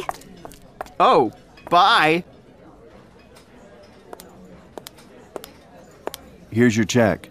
The check? Hey, Samantha, wait! بله قسمت اول number 1 Samantha likes science fiction movies. False. Samantha از فیلم های علمی تخیلی خوشش میاد. خیر. False. She likes foreign movies. اون از فیلم های خارجی خوشش میاد. Number 2 They like the same kind of music. اونا هر دو از یک نوع موسیقی خوششون میاد. False. Kevin likes heavy metal and she likes opera. کوین از هیوی متال خوشش میاد و اون خانوم سامانتا از اپرا خوشش میاد. Their weekends are very different. آخر هفته هاشون خیلی متفاوته. True. بله آخر هفته‌هاشون خیلی متفاوته. Samantha pays for their lunch. سامانتا پول نهار رو میده؟ No. Kevin pays for the lunch. کوین پول نهار رو میده. G. Do you think the internet is a good place to make friends or meet a partner? Why or why not? شما فکر میکنید که اینترنت مکان خوبی برای دوست پیدا کردن و یا ملاقات کردن هست؟ اگر بله چرا و اگر نه چرا؟ خب میتونید فکر کنید نظر شخصیتون رو بگید. اگر بله هست مثلا میگید yes it's a good place, it's easy for example. و یا نه no it's not a good place to make friends or meet a partner because may change his or her picture or may not be real person. ممکنه آدم واقعی نباشه، کسی دیگه‌ای باشه، خودش رو تبدیل بکنه و از این قبیل. در حد توانتون نظرتون رو بیان کنید. Part 2 page 25 Grammar Word Order and Questions. ترتیب واژگانی در جمله‌های سوالی. Cover the conversation. Put the words in order to make the questions. خب به قسمت مکالمه نگاه نکنید و بیایید از این کلمات به هم ریخته استفاده کنید. Number 1. Do you want a drink? آیا یک نوشیدنی میخواید؟ Do you want a drink? Number 2. Where do you live in New Jersey? Where do you live in New Jersey? Number 3. What kind of movies do you like? What kind of movies do you like? خب ترتیب واژگانی رو میبینید. با فعل auxiliary do جمله اول رو شروع کنیم. Do you want a drink? Do you want اول do بعد سابجکتمون و بعد فعل اصلیمون. و برای WH مون گفتیم WH اول میاد where و بعدش auxiliary do و بعدش subject و فعلمون. Where do you live? کجا زندگی میکنی؟ و WH بعدیمون what kind of movies. What با kind شروع میکنیم. What kind of movies do you like? این رو در قسمت 3B کار کردیم. Page 128 Grammar Bank 3C Learn more about word order in questions and practice it. خب این قسمت رو میرید به ویدیو کلیپ صفحه 128 مراجعه میکنید. آماده هست و بعد از اینکه تمام کردید برگردید بیاید قسمت 3 Vocabulary and Pronunciation Question Words Sentence Stress. کلمات سوالی و استرس در جمله رو میبینیم. A 2.21 Listen and repeat the question words and phrases. گوش بکنید و جمله های کلمات سوالی و عبارت ها رو تکرار بکنید. How is WH pronounced in who? How is it pronounced in the other question words? خب WH رو ببینید که چطور تلفظ میشه. در قسمت پایین لیستی از WH آورده شده. با هم میخونیم how, how many, how many, what, صدای و what kind, when, where, which, who, why. خب میبینیم که WH اینجا در کلمه who که به معنی چه کسی هست صدای ه میده ولی بقیه صدای و دارن. خب how چطور؟ how many چند تا، what چه چیزی، what kind چه نوعی، when چه زمانی، where کجا، which کدوم یک، who چه کسی، why چرا. Part B. Complete the questions with a question word or phrase from the list in A. در لیست بالا همونطور که کار کردیم و ترجمهش رو هم گفتیم کلمات سوالی وجود دارن. question word هستن و یا question phrase هستن. میاد قسمت های پایین که خالی هست رو پر میکنیم با این کلمات. number 1 خودش حل کرده و میخونیم با هم. What phone do you have? What phone do you have? چه تلفنی داری یا گوشی چیه؟ پاسخ I have an iPhone. من یه آیفون دارم. Number 2. How old are you? How old are you? شما چند سالتونه؟ 22. Number 3. How many brothers and sisters do you have?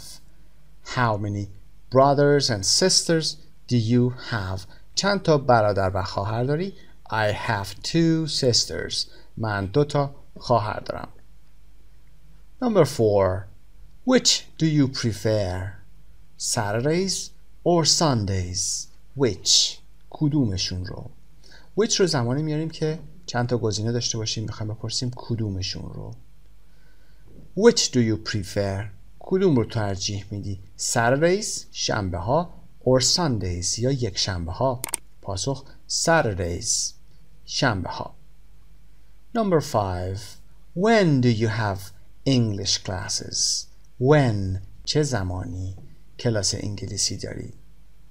On Mondays and Wednesdays روزهای دوشنبه و چهارشنبه. Number 6. What kind of movies do you like? What kind of movies do you like? اینجا یه فریز میشه.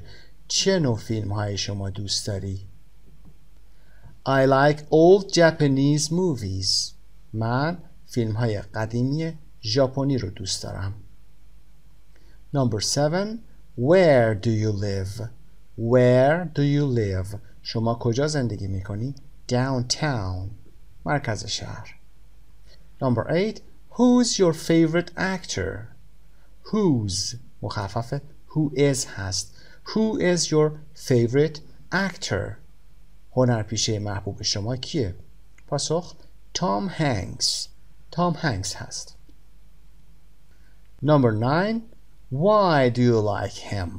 Why do you like him? شما چرا اونو دوست داری؟ Answer. Because he is very good looking. به خاطر اینکه خیلی خوش چهره هست. اون آقا خیلی خوش چهره هست. گفتیم برای آقا beautiful نمیگیم good looking. He is very good looking. Part C.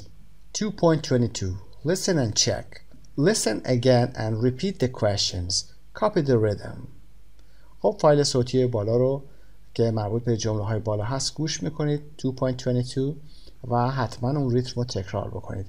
ریتمی که هست به این صورته که به عنوان مثال What phone do you have؟ به این صورت What phone و have استرس پیدا میکنه، صدای بیشتری میاد. What phone do you have؟ کلماتی که مهمتر هستند در جمله استرس و یا تکیه به زبان فارسی میگیم تکیه بیشتری میگیرن. A ask B the questions. A از B سوالات رو بپرسه. B give your own answers. B پاسخهای خودتو بده. Then change roles. بعد نقشتون رو عوض کنید و B از A بپرسه و از جواب خودش رو میاد میده. Part 4. Speaking. A. Imagine you meet a new friend online and you go out for coffee together. Look at the prompts and write 8 questions. خب تصور بکنید که imagine یعنی تصور بکنید شما با یه دوستی به صورت آنلاین آشنا میشید و میرید بیرون با هم یه قهوه بخورید. به مثال هایی که در پایین آورده مثل where do you work, who is your favorite singer نگاه بکنید. 8 جمله هم بیایید بپرسید. 8 جمله سوالی. جمله های سوالیتون هم به همین شکل هست مثل where do you work کجا کار میکنی، who is your favorite singer خواننده محبوب شما کی هست. خب با where، با what kind of، who و what میتونید 8 تا سوال بپرسید. where do you work بله where do you work. با what میپرسید what sports do you like و یا what magazines do you read چه مجله هایی رو میخونید. what TV shows do you watch. do you رو باید در این وسط بیارید. چه شوهای تلویزیونی تماشا میکنی. what languages do you speak چه زبون هایی صحبت میکنید. what car do you have چه نوع ماشینی دارید به عنوان مثال. و what kind of music, what kind of movies, what kind of food چه نوعی از انواع غذا، فیلم و از انواع موسیقی، فیلم و غذا هست. What kind of یادتون باشه باید what kind of رو یه سره بیارید. What kind of music do you like؟ چه نوع موسیقی دوست داری؟ What kind of movies do you like؟ What kind of food do you like؟ و who و what. Who is your favorite singer؟ Who is در اینجا میذارید. Who is your favorite؟ favorite یعنی محبوب، اون کسی که شما دوستش دارید. Who is your favorite singer؟ خواننده محبوب شما کیه؟ Who is your favorite actor؟ هنرپیشه محبوب شما کیه؟ و با what is your favorite TV show؟ شو تلویزیونی محبوب شما چی هست؟ و what is your favorite restaurant؟ رستوران مورد علاقه شما کدومه؟ میتونید 8 جمله بسازید و با دوستتون تمرین کنید اینها رو. میریم قسمت پایین ادامه همین تمرین. Part B. Work in pairs with a student you don't know very well. با یکی از دوستان و دانشجویانی که شما خوب نمیشناسیدش این کار رو انجام بدید. A. Ask B your first question. سوال اولتون رو از نفر دوم بپرسید. نفر دوم هم answer the question. سوال رو پاسخ میده. Give more information if you can. اطلاعات بیشتر بدید اگر میتونید. و A. react میکنه. واکنش نشون میده to B's answer. به سوال B. مثل really به این شکل. و B. Ask A your first question. دوباره change role میکنید. نمونه آورده What kind of music do you like؟ B پاسخ میده I like classical music, especially Mozart. چه نوع موسیقی شما دوست داری؟ B میگه من موسیقی کلاسیک دوست دارم، خصوصا موزارت رو گوش میکنم. و A میگه Really؟ واقعا؟ Me too. منم همچنین. منم همینطور. سوالات بالا رو از دوستتون بپرسید یا همکلاسیتون بپرسید و جواب بدید و حتما ریاکت هم داشته باشید، مثل really, me too, what about you و از این قبیل رو بیاید استفاده بکنید. How interesting هم همینطور. Part 5 Writing Page 111 Writing a personal profile. Write a profile of yourself. خب قسمت writing هست، باید بیاید یه پروفایل بنویسید. پروفایل شخصی هم هست. A personal profile. Write a profile of yourself. یه پروفایل در مورد yourself یعنی در مورد خودتون بیاید بنویسید. که میریم صفحه 111 و اون پروفایل رو حتما با هم انجام میدیم. بعد از اون که برگشتید تمام شد میتونید قسمت سانگ رو هم داشته باشید. قسمت سانگ رو فایلش رو به صورت متن PDF در همین پوشه قرار دادیم. موفق و مایل باشید. خب در قسمت کمیونیکیشن از یونیت 3 ما What's the time رو داریم که در 2 قسمت هست. یکیش در این قسمت هست و یکی هم در چند صفحه بعد هست. شما با دوستتون میاد این رول رو انجام میدید. یکیتون این صفحه رو میگیره و یکی دیگه‌تون صفحه بعدی رو میگیره و از هم دیگه میپرسید و جایگزین میکنید. پاسخ‌ها رو با هم مقایسه میکنید. برای اینکه ساعت رو بهتر کار بکنید در مراجعه بکنید به کلیپ وکب همین مجموعه همین درس که وکب تایم هست مربوط به صفحه 157. اونجا کاملا توضیح دادم که ساعت ها رو چطور بیان میکنیم. خب اینهایی که خالی هست رو باید با دوستتون پر بکنید. با صفحه بعدی وقتی که مقایسه میکنید تو اون صفحه جوابش هست و دوستتون میگه و شما اینجا ساعت ها رو میکشید. اینجا شما ساعت رو میگید و دوستتون توی اون صفحه خالی که تو قسمت خودش هست پر میکنه. برای نمونه این صفحه رو ساعتاش رو میگم و میتونید با دوستتون تکمیل کنید کار رو. خب این ساعت 4:05 رو نشون میده. میگیم it's a quarter to 5.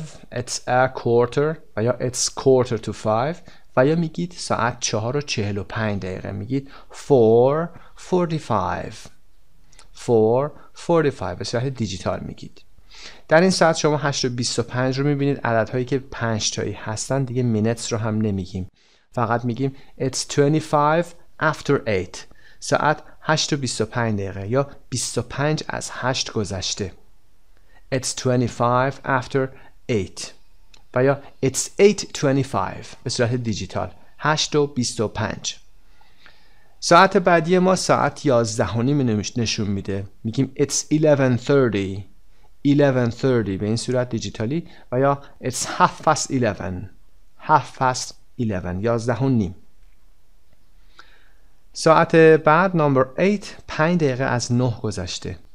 It's 5 after 9.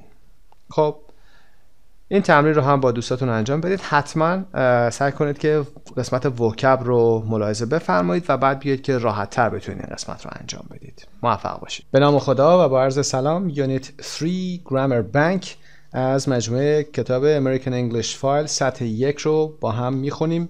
3A simple present affirmative and negative. حال ساده رو میخوایم در این درس بخونیم، مثبت و منفی کردن جملات رو، و عملا در این درس کلا simple present رو تموم میکنیم. مثبت، منفی و سوالی. 2.4 یه فایل صوتی هست. Americans like fast food. امریکایی ها فست فود رو دوست دارن، غذای آماده رو دوست دارن. like. They live in houses with yards. اونها توی خونه هایی که در خونهشون حیاط وجود داره یا باغ وجود داره زندگی میکنن. They live. My husband works from 9 to 5. شوهر من از ساعت 9 تا 5 کار میکنه. works. Anne has 3 children. Anne 3 تا بچه داره. خب نکته‌ای که در این قسمت داشتیم این بود که آمریکایی ها و یا they ضمیر اونها که هست گفتیم like or live، به این صورت فعل رو گفتیم، در درس‌های قبل کار کردیم. اما سوم شخص مفرد که این درس هست my husband و یا he که ضمیرش میشه works. میخوایم بگیم که سوم شخص مفرد در یک کلام یک s و یا es میگیره بنابر قانون اسپلینگش. سوم شخص مفرد متفاوت از افعال دیگه هست. اسی که میدیم این s حالت جمع نیست. این s فقط منحصر به he, she, it هست و نشون میده که اگر در جایی در جمله شما فعلی داشتید به این صورت ضمایر he, she, it باید براش بیاریم. سوم شخص مفرد گاهی وقتا فقط به این اس ختم نمیشه. گاهی وقتا بعضی از فعل ها بیقاعده هستن، شما نمیتونید فقط اس بذارید، مثل فعل have که در اینجا شده has. دارد. ان 3 تا بچه داره. haves نمیتونیم بگیم. به فایل صوتی هم میتونید گوش بکنید 2.4 رو، کاری که با هم انجام دادیم نیازی نیست میتونید هم گوش نکنید. میاد قسمت پایین positive و یا affirmative و منفی سازیش. یک فعل رو در نظر بگیرید همیشه، مثل work. I work. من کار میکنم. You work. تو کار میکنی. He, she, it works. اون آقا، اون خانم، اون وسیله یا اون حیوان کار میکنه. works. صدای اس داریم در انتها، حرف اس هم گرفته. works. We work. ما کار میکنیم. You work. They work. برای همه اینها ما work داریم، فقط برای این سوم شخص مفرد ما اس گذاشتیم. حالا منفی میخوایم بکنیم، گفتیم I work, I don't work. You work, you don't work. من کار نمی کنم، تو کار نمی کنی. اما he, she, it doesn't work. کار نمی کنه. doesn't سوم شخص مفرد برای منفی کردن باید doesn't بذاریم قبل از infinitive مصدر بدون to. We don't work, you don't work, they don't work. همه میشن don't work، فقط برای سوم شخص doesn't میاریم. We use the simple present for things that are generally true or that habitually happen. خب قانون حال ساده رو در اینجا میگه چه زمانی از حال ساده کلا استفاده میکنیم؟ برای چیزهایی که به صورت کلی درست هستن، واقعیت هستن، و یا چیزهایی که به صورت تکراری اتفاق میافتن، مثل I don't work, I work به این صورت. و contractionsش قانونش don't equals do not, doesn't equals does not. برای do not گفتن ما don't میگیم و برای does not گفتن ما doesn't میگیم، یعنی او دوم رو حذف میکنیم و به جاش apostrophe میذاریم. To make negatives use don't or doesn't plus verb or base form. برای منفی ساختن از don't و doesn't استفاده میکنیم به علاوه verb که base فرمش هست، شکل اصلی فرم هست، یعنی to go, to do و اینها توشو نمیاریم، تو رو حذف میکنیم. میخوایم بگیم اون کار نمیکنه، میگیم he doesn't work. من کار نمیکنم I don't work.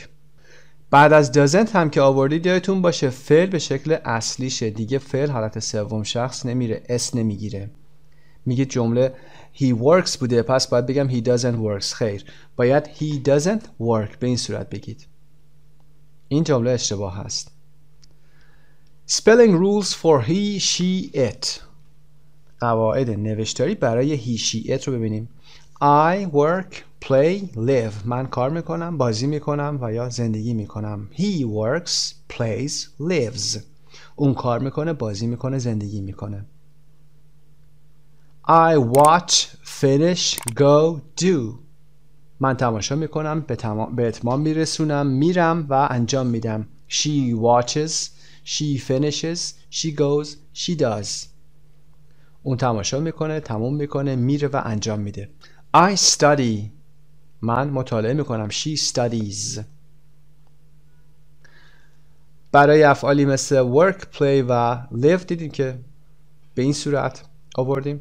برای این افعال که ch داشتن، sh داشتن یا با صدا داشتن در اینجا میبینید که es آوردیم یا goes به این صورت گفتیم و does به این صورت. تلفظش هم دقت داشته باشید. goes و does. do's نمیگیم. بگیم خب اینجا گفتیم goes پس این هم میشه do's. خیر، does. صدای I بلندن مثل I کوتاه. does. I study, she studies. study رو هم گفتیم در حالت جمع هم گفتیم به این صورت هست وقتی که حرف y در انتها داشته باشیم برای اینکه سوم شخص ببریم یا جمع میکنیم در زمانی که کلمه رو جمع میبندیم ies میذاریم. The spelling rule for the he, she, it forms are the same as for the plural. See Grammar Bank 2A page 126. صفحه 126 رو که ملاحظه بفرمایید ببینید که قوانین نوشتاری سوم شخص مفرد برای he, she, it دقیقاً مشابه با نوشتن جمع ها هست، جمع کلمات هست. مثل زمانی که گفتیم watch که به معنای ساعت میشد watches جمع بسته میشد. اینجا فعلش هم به همین صورت es میگیره که فعل که به معنای تماشا کردن هست، معناش تفاوت داره. Be careful with some he, she, it forms. بعضی از he, she, it فرما یه خورده متفاوت از بقیه هستن، فقط با اس گرفتن نیستن. عرض کردم در این قسمت I have, he has. نمیگیم he has. I go, he goes. I do, he does. I say, she or he says. says. پس این فعلا رو هم یاد بگیرید که شکل خوندنشون هم کمی متفاوته. ما حتی says نمیگیم. says هایی که گفته میشه اشتباه هست. he says به این صورت. he does اون انجام میده، اون میگه به این صورت. خب بریم قسمت 3B simple present question.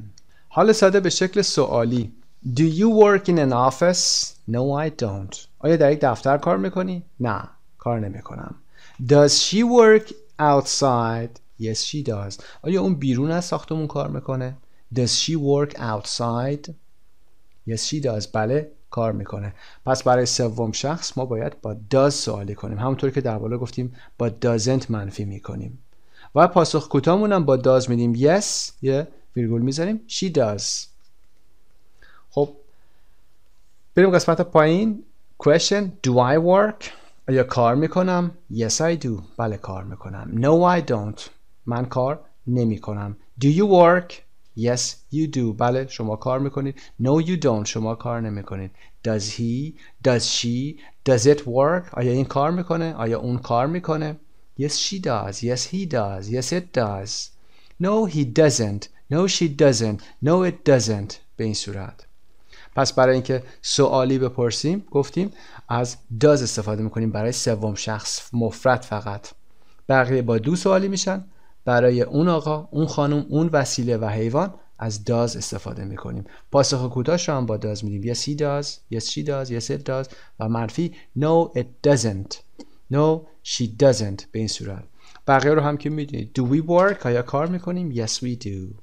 No, we don't. And do you work? Yes, you do. No, you don't. و do they work? Yes, they do. No, they don't. بله، کار میکنن. خیر، کار نمیکنند. Use do or does with he or she or it to make questions. برای پرسیدن جمله های سوالی از do استفاده میکنیم و برای که he و she و it رو سوالی بکنیم از does استفاده میکنیم. بریم قسمت سمت راست. Do and does تلفظ شما آورده do does رو با آی کوتاه آورده، مثل کلمه bus، مثل کلمه cup. به این صورت do and does can be do و does میتونن the auxiliary verb to make simple present questions باشن. میتونن فعل کمکی باشن. auxiliary یعنی کمکی، فعل کمکی باشن برای ساختن جمله های سوالی زمان حال ساده. مثل do you speak English؟ آیا انگلیسی صحبت میکنید؟ اینجا do هیچ معنایی نداره چون فعل ما speak هست. do you speak English؟ آیا انگلیسی صحبت میکنید؟ برای کمک اومده برای ما. does she live here؟ آیا اون اینجا زندگی میکنه؟ does she live here؟ does اینجا هیچ معنایی نداره. To a normal verb, I do homework in the evening. He does housework every day. یه وقتایی do میتونه به عنوان فعل اصلی باشه، معنای خودش رو داشته باشه، مثل I do my homework in the evening. اگر do رو در اینجا نداشته باشیم هیچ معنایی نداره این جمله ما، چون I my homework in the evening. تکلیفم رو در شب چه کار میکنم؟ I do، من انجام میدم. اینجا فعل اصلی هست. و he does housework اینجا بدون does جمله معنا نداره، چون جمله باید همیشه فعل داشته باشه، فاعل داشته باشه. he does housework کارش رو انجام میده، کار خونه رو هر شب انجام میده. The word order for simple present questions is auxiliary do or does, subject I, you, he, she, etc. و base form که work, live, etc. هست. ترتیب واژگانی برای جمله های سوالی زمان حال ساده به این صورت هست: auxiliary verb فعل کمکی، subject فاعلتون هست مثل do I do که فعل کمکی بوده، do you همین subject ها هستن و فعلمون که base form هست و حالا میتونه ادامه جمله باشه. 3C word order in questions. خب ترتیب واژگانی در جمله های سوالی رو میبینیم. اینجا question word یا phrase رو داریم، کلمه یا عبارت سوالی رو داریم، auxiliary که فعل کمکی از subject فاعل هست و base form یا base form فعل رو هم در این قسمت داریم. در کتاب قبل گفتیم وقتی سوال میپرسیم WH ها اول قرار میگیرن. این دوتای اول WH نداره. ببینیم با auxiliary شروع میشه. Do you live near here؟ آیا در این نزدیکی زندگی میکنی؟ Does your mother work؟ آیا مادر شما کار میکنه؟ Does فعل کمکیه. Your mother subject شما هست و فعل. Does your mother to work هم نمیگیم چون باید فرم اصلی فعل رو بیاریم.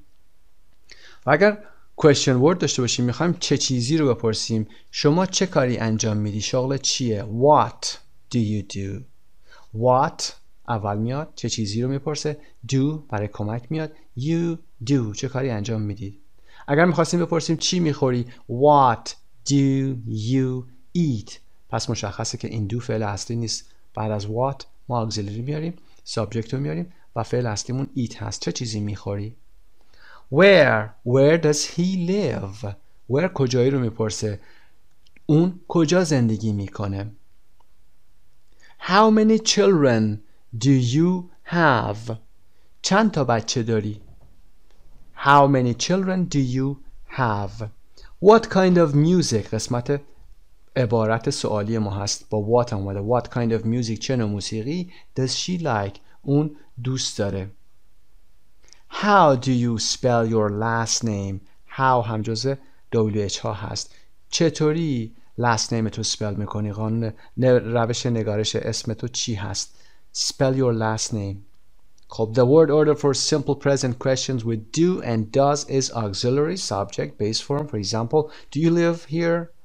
Or question word, auxiliary, subject, base form. For example, where do you live? ترتیب واژگانی برای جمله های سوالی حال ساده با do و does به این صورت: auxiliary یعنی فعل کمکی، subject فاعل و base form شکل اصلی فعلمون. به عنوان مثال do you live به این صورت do auxiliary، you subject، live فعل اصلیمون هست، شکل اصلی فعلمون هست.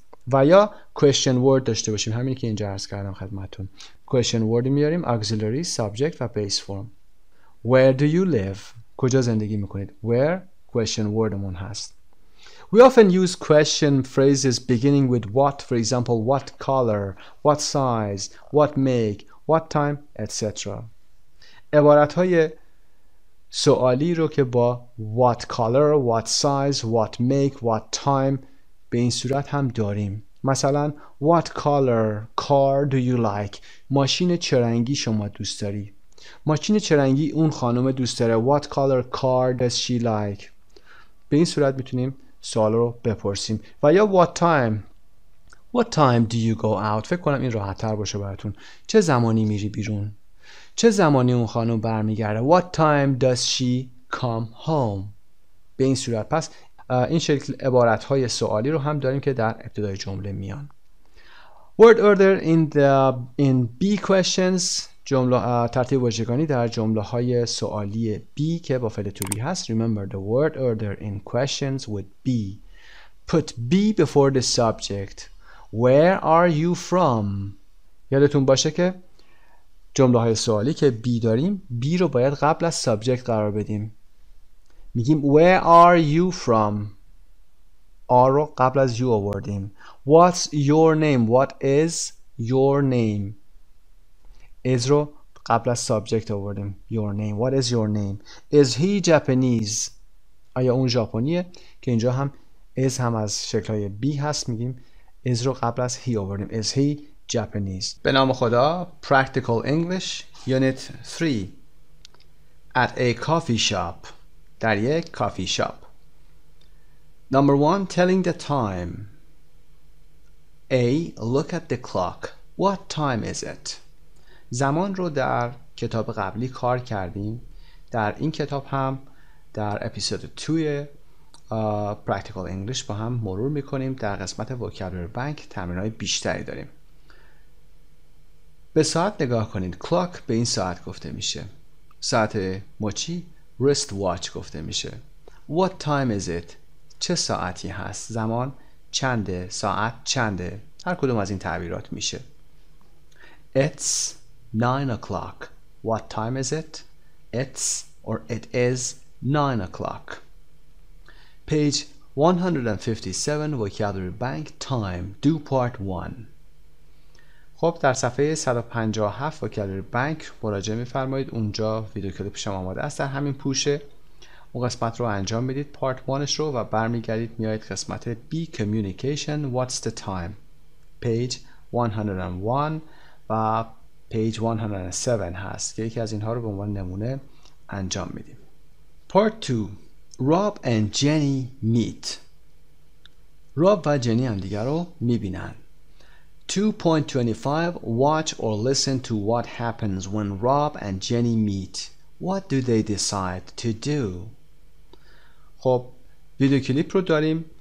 میتونید به فایل صوتیش گوش بکنید. فیلم رو در این قسمت قرار میدیم، نگاه میکنیم با هم دیگه. ببینید که چه اتفاق میفته وقتی که راب و جنی هم دیگر رو میبینن و ببینید که تصمیم میگیرن چه کاری انجام بدن.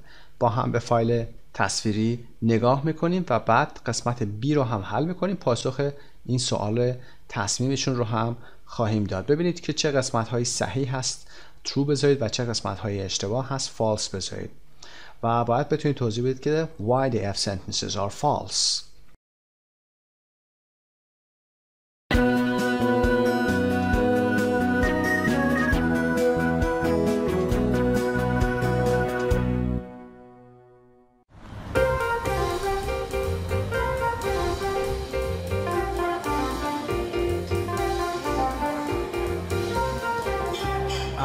Jennifer?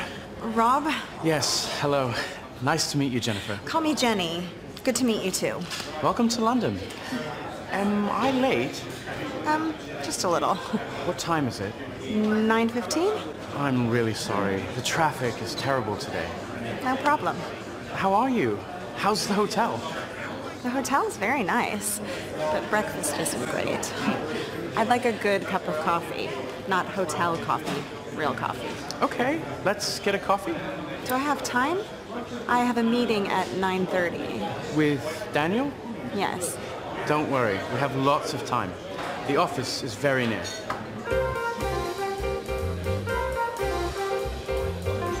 So, Jenny, Where do you live in New York? خب what do they decide to do؟ تصمیم میگیرن چیکار کنن؟ decide تصمیم گرفتن. What do they decide؟ اونا تصمیم میگیرن چه کاری بکنن؟ to do چه کاری انجام بدن؟ پاسخ they decide to go and get some good coffee in a coffee shop. They decide to go and get some coffee in a coffee shop. اونا تصمیم میگیرن که برن توی کافی شاپ کمی قهوه خوب پیدا بکنن و بنوشن. Part B. Number 1. Jenny's full name is Jennifer. True. Jenny's full name is Jennifer. اسم کامل جنی جنیفر هست که به صورت خلاصه گفته میشه جنی. Number 2. Rob is early. Rob is early یعنی چی؟ یعنی راب زود اومده. Rob is early زود سر وقت اومده رسیده. اگر دیر بیاد میشه Rob is late. راب دیر کرده. و اما پاسخ ما false. He is 15 minutes late. اون 15 دقیقه تأخیر داره. He is 15 minutes late. 15 دقیقه تأخیر داره. Number 3. Jenny likes the hotel. جنی از هتل خوشش میاد. True. Number 4. She doesn't like the hotel coffee. True. اون از قهوه هتل خوشش نمیاد. Number 5. She has a meeting with Daniel at 9:15. اون با دانیل ساعت 9:15 قرار ملاقات داره. She has a meeting. قرار ملاقات داره with Daniel. با کسی قرار داشته باشیم میگیم with Daniel, with Jack. I have a meeting. من یه قرار ملاقات دارم. I have a meeting with, for example, Ali, رضا or دوستای خودتون مریم، هر کسی. with Daniel. بعد زمان رو میگید at 9:15 or 9:15. میتونید در امریکن 9:15 هم بگید، به صورت دیجیتالی بگید. پس به این صورت میگید I have a meeting with Daniel. I have a meeting with Mary at 10 for example. اما پاسخمون false. She has a meeting at 9:30. 9:30 ساعت 9:30 و یا 9:30. Number 6. The office isn't very far from the hotel. True.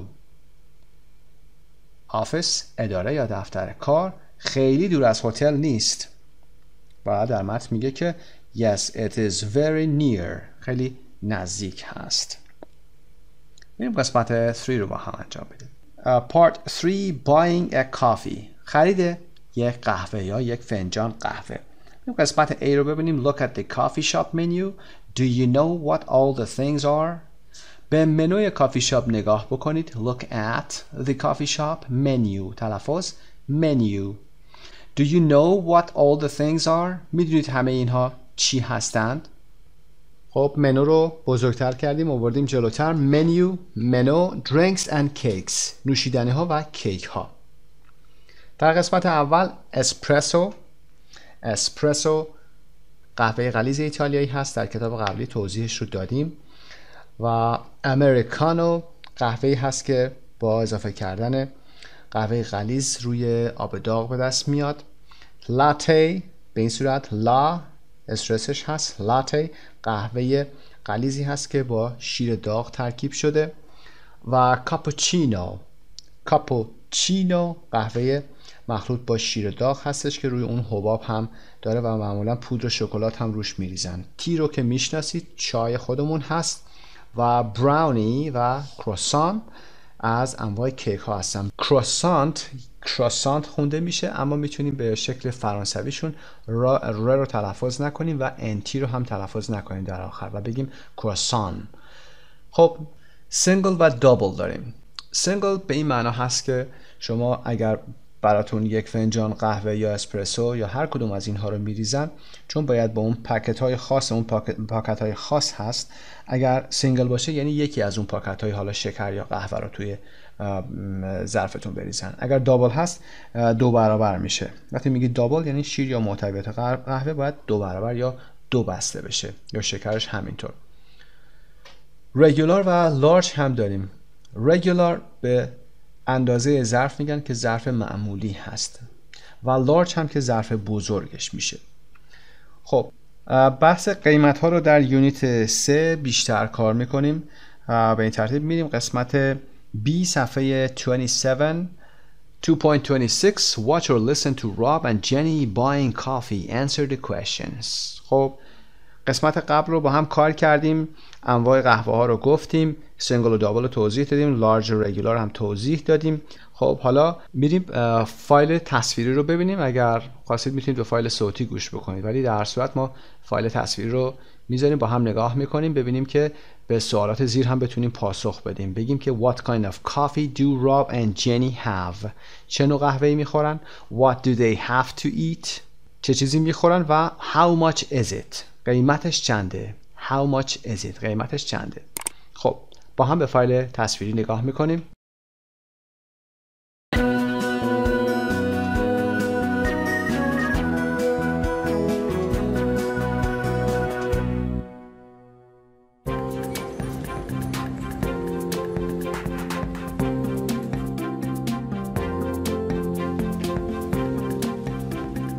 Can I help you? What would you like, Jenny? An espresso, please. Single or double? Double. Can I have a latte, please? Regular or large? Large. To have here or take away? To take away. Anything else? No, thanks. Brownie for me, please, and croissant. Okay. How much is that?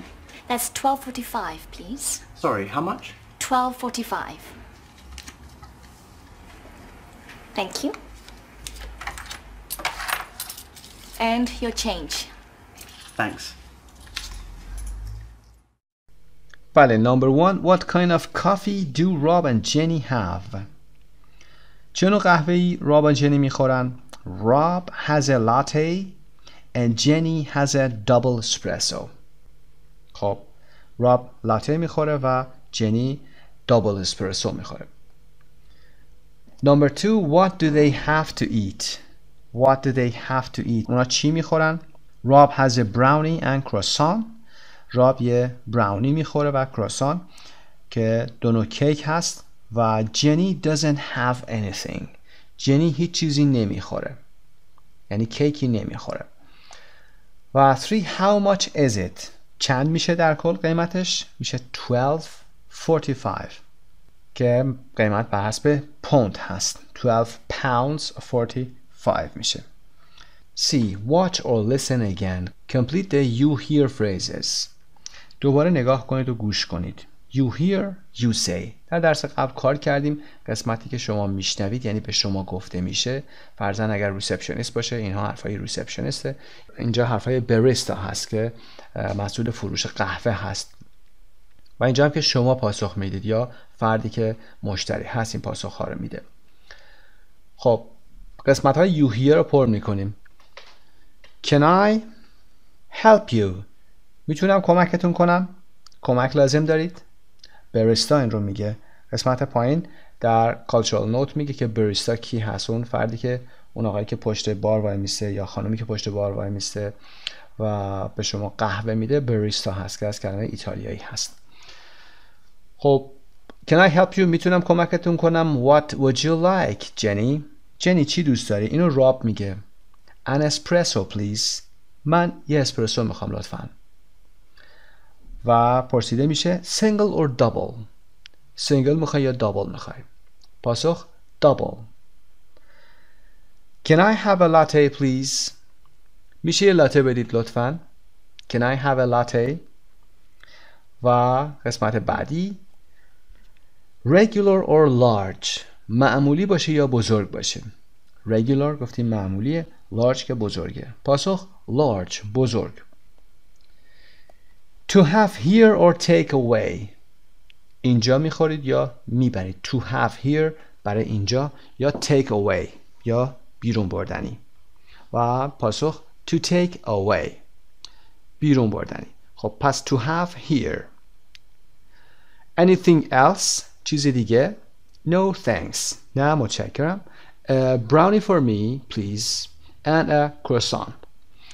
یه براونی برای من و یه کراسانت.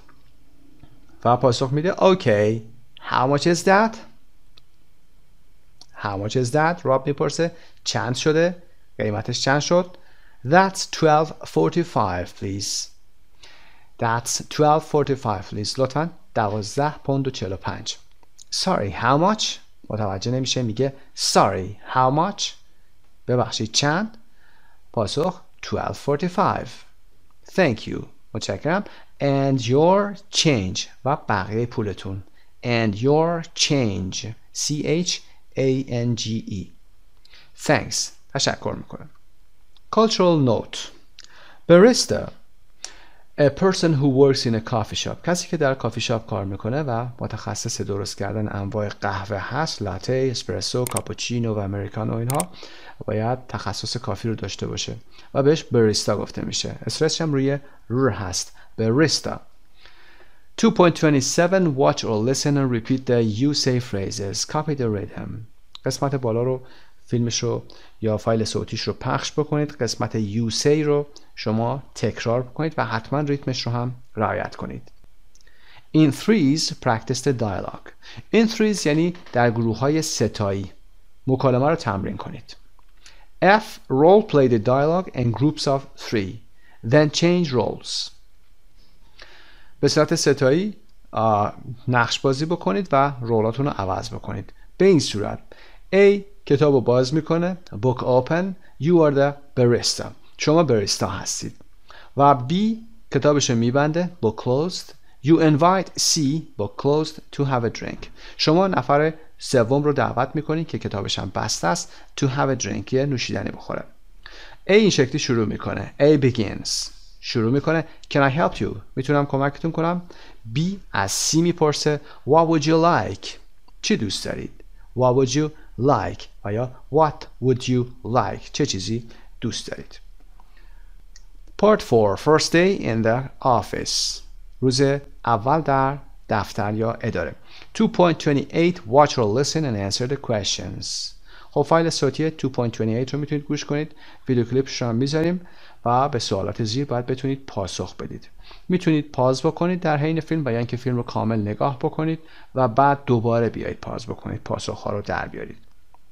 با هم فیلم رو نگاه میکنیم.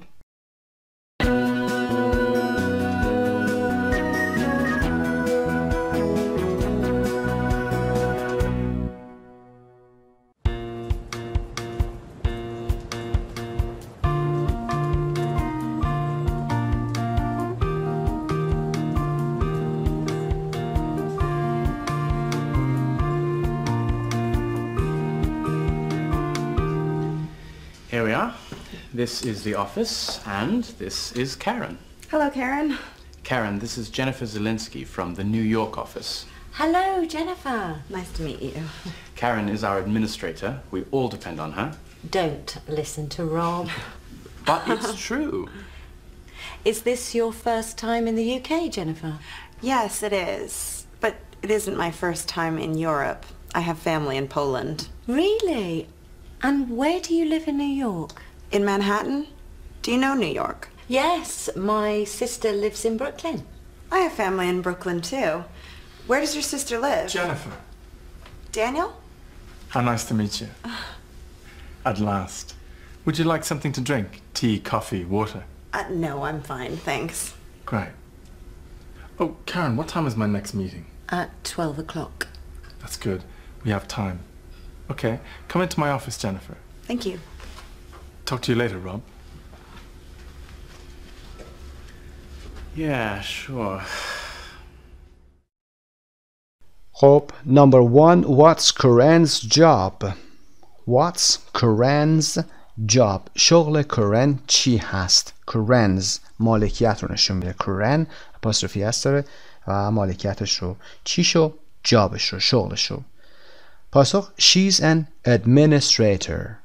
Administrator اون یک مدیر هست. Number 2, where in Europe does Jenny have family? Where in Europe, در کجای اروپا does Jenny have family? خانواده جنی در کجای اروپا هستند؟ پاسخ in Poland.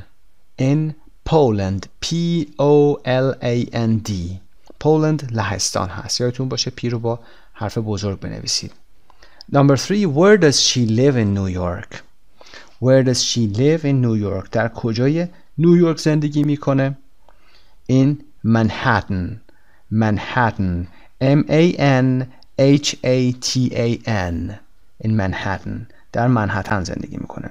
Number 4, does Karen have family in New York? آیا کرن هم در نیویورک خانواده داره؟ Yes, a sister. بله، یه خواهر داره. Number 5, what does Daniel offer Jenny to drink?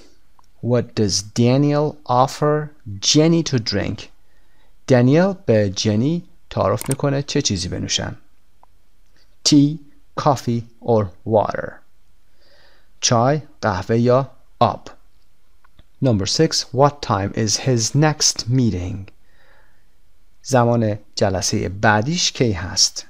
12 o'clock. 12 o'clock. ساعت 12. Part B. Look at the social English phrases. Who says them? Rob, Karen or Daniel? به عبارت‌های سوشال انگلیش پایین نگاه بکنید. کی این عبارت‌ها رو میگه؟ راب، کرن یا دانیل؟ Here we are. در فیلم دیدیم که رابین رو گفت وقتی رسیدن گفت Here we are. Here we are یعنی رسیدیم. Is this your first time in the UK? آیا اولین بارتون هست که در UK هستید، بریتانیا هستید؟ این رو کرن میگه. Would you like something to drink? این رو دانیل میگه. چیزی برای نوشیدن دوست دارید؟ و talk to you later. بعداً باهات صحبت میکنم که دانیل هست. Talk to you later, Daniel.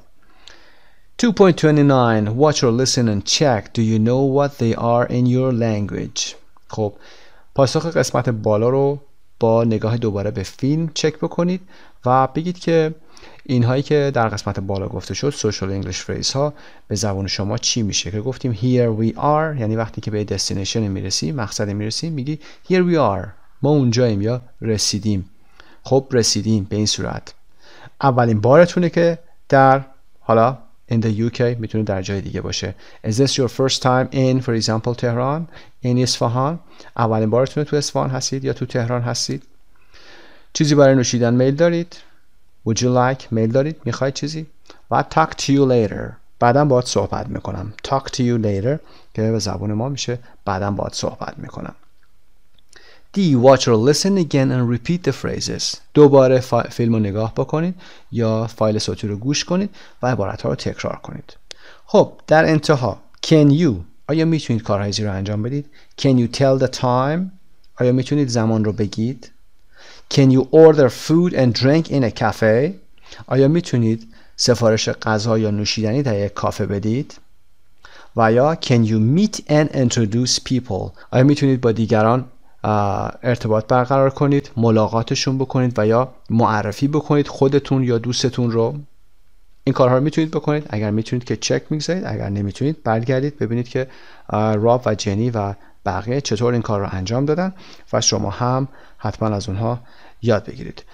خب قسمت Practical English at a Coffee Shop تمام شد. حتما قسمت های vocab و communication رو هم ببینید و از اونها هم استفاده ببرید. موفق و مؤید باشید. به نام خدا. vocab bank jobs as unit 3. Match the words and pictures. تصاویر رو با کلمات بیایید مچ بکنید.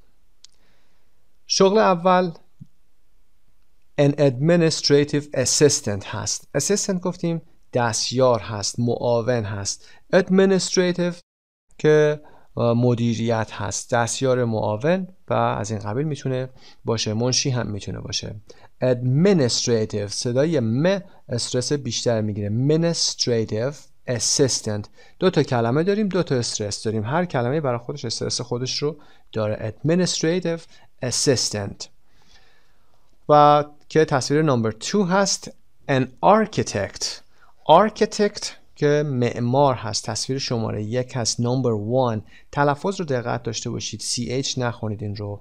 architect نمیخونیم این رو. در فارسی میخونیم architect. architect صدای ک و تکت. architect معمار هست. شغل بعدی a chef or a cook هست. chef cook یعنی آشپز. کوکر نگید یه وقت با آشپز. ER نذارید بگید درایور، تیچر، ویتر داریم پس کوکر میشه آشپز. خیر، کوکر اون دستگاه خوراکپزی هست. شف سرآشپز هست و یا کوک که آشپز هست. نمبر 7.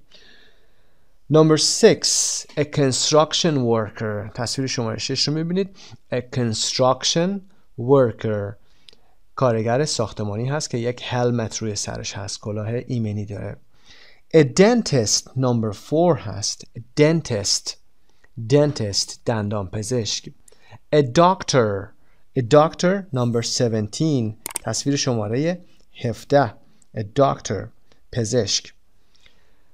an engineer مهندس هست. تلفظ engineer یک مهندس. تصویر شماره 8 هست. a factory worker یک کارگر کارخانه. factory worker هر کدومشون استرس دارن. تلفظشون به این صورت factory worker کارگر کارخانه. نمبر 11 هست. تصویر شماره 11. a flight attendant مهماندار هواپیما هست. نمبر 22. a front desk clerk و a receptionist. a front desk clerk که پذیرش هست. نمبر 24 در تصویر میبینید. قسمت چکین که میرید در هتل، در قسمت های دیگه ریسپشنیست و یا فرانت دسک کلرک بهش گفته میشه. کلرک کارمند هم هست. نمبر 19 a hair stylist که تصویر شماره 19 رو میبینید. آرایشگر هست. hair stylist. و journalist نمبر 10 هست. a journalist خبرنگار. a lawyer تصویر شماره 12 هست. a lawyer در تصویر میبینید وکیل هست. a lawyer. a manager و یا a bank manager نمبر 14 که مدیر هست. حالا این مدیر اگر در بانک باشه میشه a bank manager. اگر کامپنی باشه میگیم a company manager که این رو در پرانتز گذاشته یعنی optional هست، تغییر میکنه. a model نمبر 16 هست. تصویر شماره 16 a model که مدل هست. a musician موسیقیدان. musician نمبر 18 هست. a musician. a nurse نمبر 5 هست. در قسمت بالا سمت راست. a nurse تلفظ a nurse پرستار. a pilot 21 a pilot خلبان هست. و a police officer به این صورت هم تلفظ میشه. نمبر 23 a police officer. a policeman و a policewoman هم داریم ولی به صورت کلی وقتی میخوایم بگیم میگیم a police officer افسر پلیس. a police officer. و a salesperson که در متن درس هم خوندیم فروشنده هست. نمبر 15 در تصویر داریم یه خانومی هست a salesperson فروشنده. و a soccer player 13 بازیکن فوتبال هست. soccer player. a soldier نمبر 9 هست. سرباز a soldier. a teacher نمبر 25 که یه معلم رو نشون میده teacher. و نمبر 3 تصویر رو ببینید یک دکتری هست دکتر حیوانات که میگیم دامپزشک veterinarian هست. veterinarian به صورت خلاصه vet هم گفته میشه VET wet نه با وی گفته میشه که vet گفته میشه صدای و خلاصش هست veterinarian دامپزشک. و a waiter و یا a waitress که شغل آخرمون هست. نمبر 20 پیش خدمت اگر آقا باشه a waiter هست و اگر خانوم باشه a waitress پیش خدمت زن هست. A or an plus jobs. We use a or an plus job words. She's a model, not she's model. یادتون باشه وقتی که شغل رو خواستید بگید در مورد خودتون یا هر کسی دیگه باید از فعل to be استفاده بکنید به علاوه a or an بسته به اسمی که دارید بعدش و اون اسم شغل رو میارید میگید. به عنوان مثال اگر یک تیچر هستید میگید I am a teacher. I am a teacher. اگر یک مهندس هستید میگید I am an. چون گفتیم که نمیتونیم بگیم I am a engineer. دو تا صدا پشت هم بگیم. میگید I am an engineer. I am an engineer. من یک مهندس هستم. باید a و یا an رو بگید. Part B 2.8 Listen and check. گوش کنید و چک کنید. قسمت 2.8 رو میتونید گوش کنید و چک کنید. به صدای نیتیو گوش کنید. این کار رو خودمون هم با هم انجام دادیم. C. Cover the jobs. مشاغل رو بپوشونید. In pairs. Say what the people do. بگید که شغل این افراد چی هست. به عنوان مثال She's a veterinarian. He's an engineer. یه دامپزشکه. یک مهندسه. اینا رو به انگلیسی بگید. 2.9 Listen and repeat the sentences. What do you do? شغل شما چیه یا چی کار میکنید؟ What do you do? در قسمت پایین I'm a musician.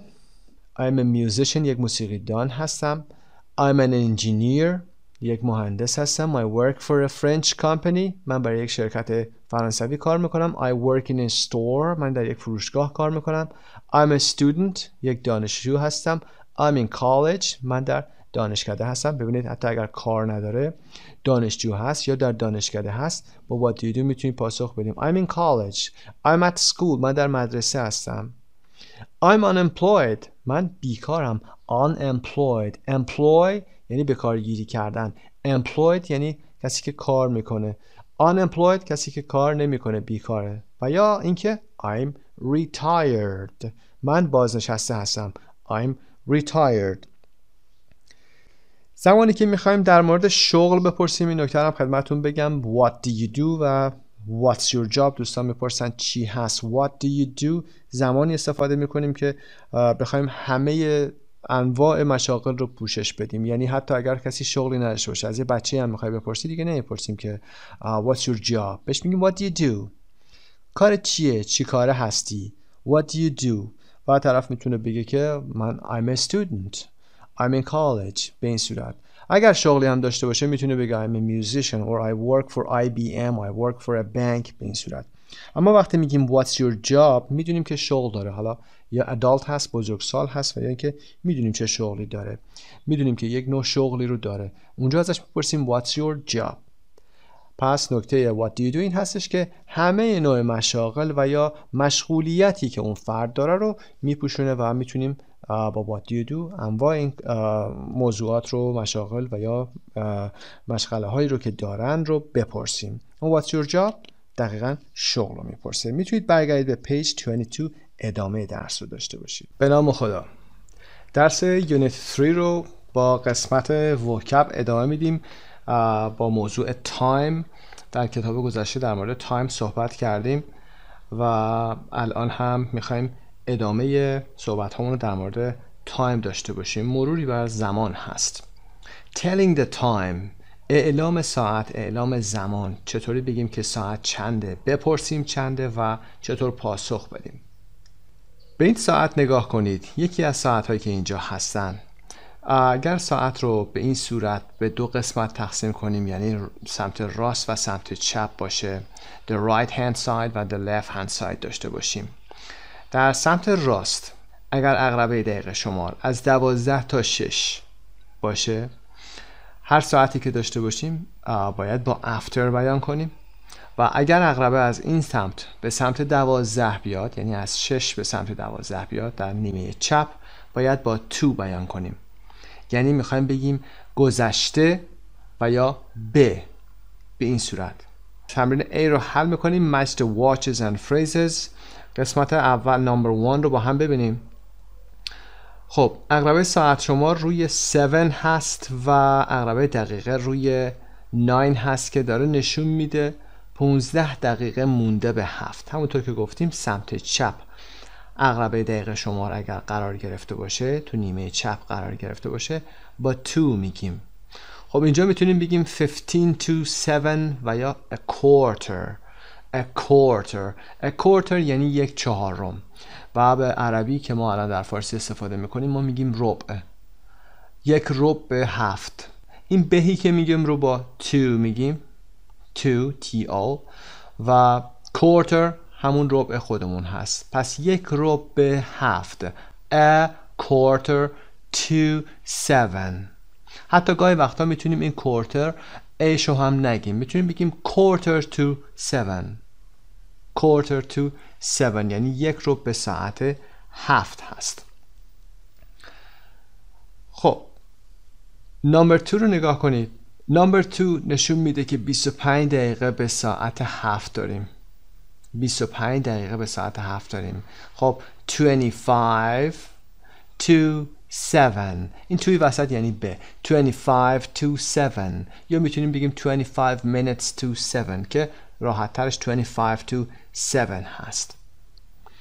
ساعت بعد نمبر 3 نیمه اول قرار گرفته دقیقه شمارمون، یعنی این سمت right hand sideمون افتاده. right hand side یعنی نیمه راستمون. خب اینو گفتیم با after میگیم، یعنی از ساعت 6 اینقدر مقدار گذشته، اینقدر دقیقه گذشته. خب چقدر گذشته؟ 20 دقیقه گذشته. میگیم 20 after 6. 20 after 6 یا کامل میگیم it's 20 after 6. it's داریم زمان رو میگیم. سوال بپرسیم what time is it؟ زمان چنده؟ ساعت چنده؟ پاسخ میدیم it's و یا it is 20 after 6. 20 بعد از 6 که میشه 20 دقیقه از 6 گذشته. بریتیش انگلیش ما میگیم 20 دقیقه از 6 گذشته رو میگیم 20 past 6 و یا به لهجه کامل 20 past 6 به این صورت. و ساعت نمبر 4 میبینید دوباره تو نیمه اول هستیم، پس after میگیم 1/4 از 6 گذشته. a quarter after 6 و یا quarter after 6. حالا کامل میگیم it is quarter after 6. it's a quarter after 6. به هر شکلی میتونید بگید. 1/4 از 6 گذشته. و اما ساعت دقیق ساعت 6. it's 6 o'clock.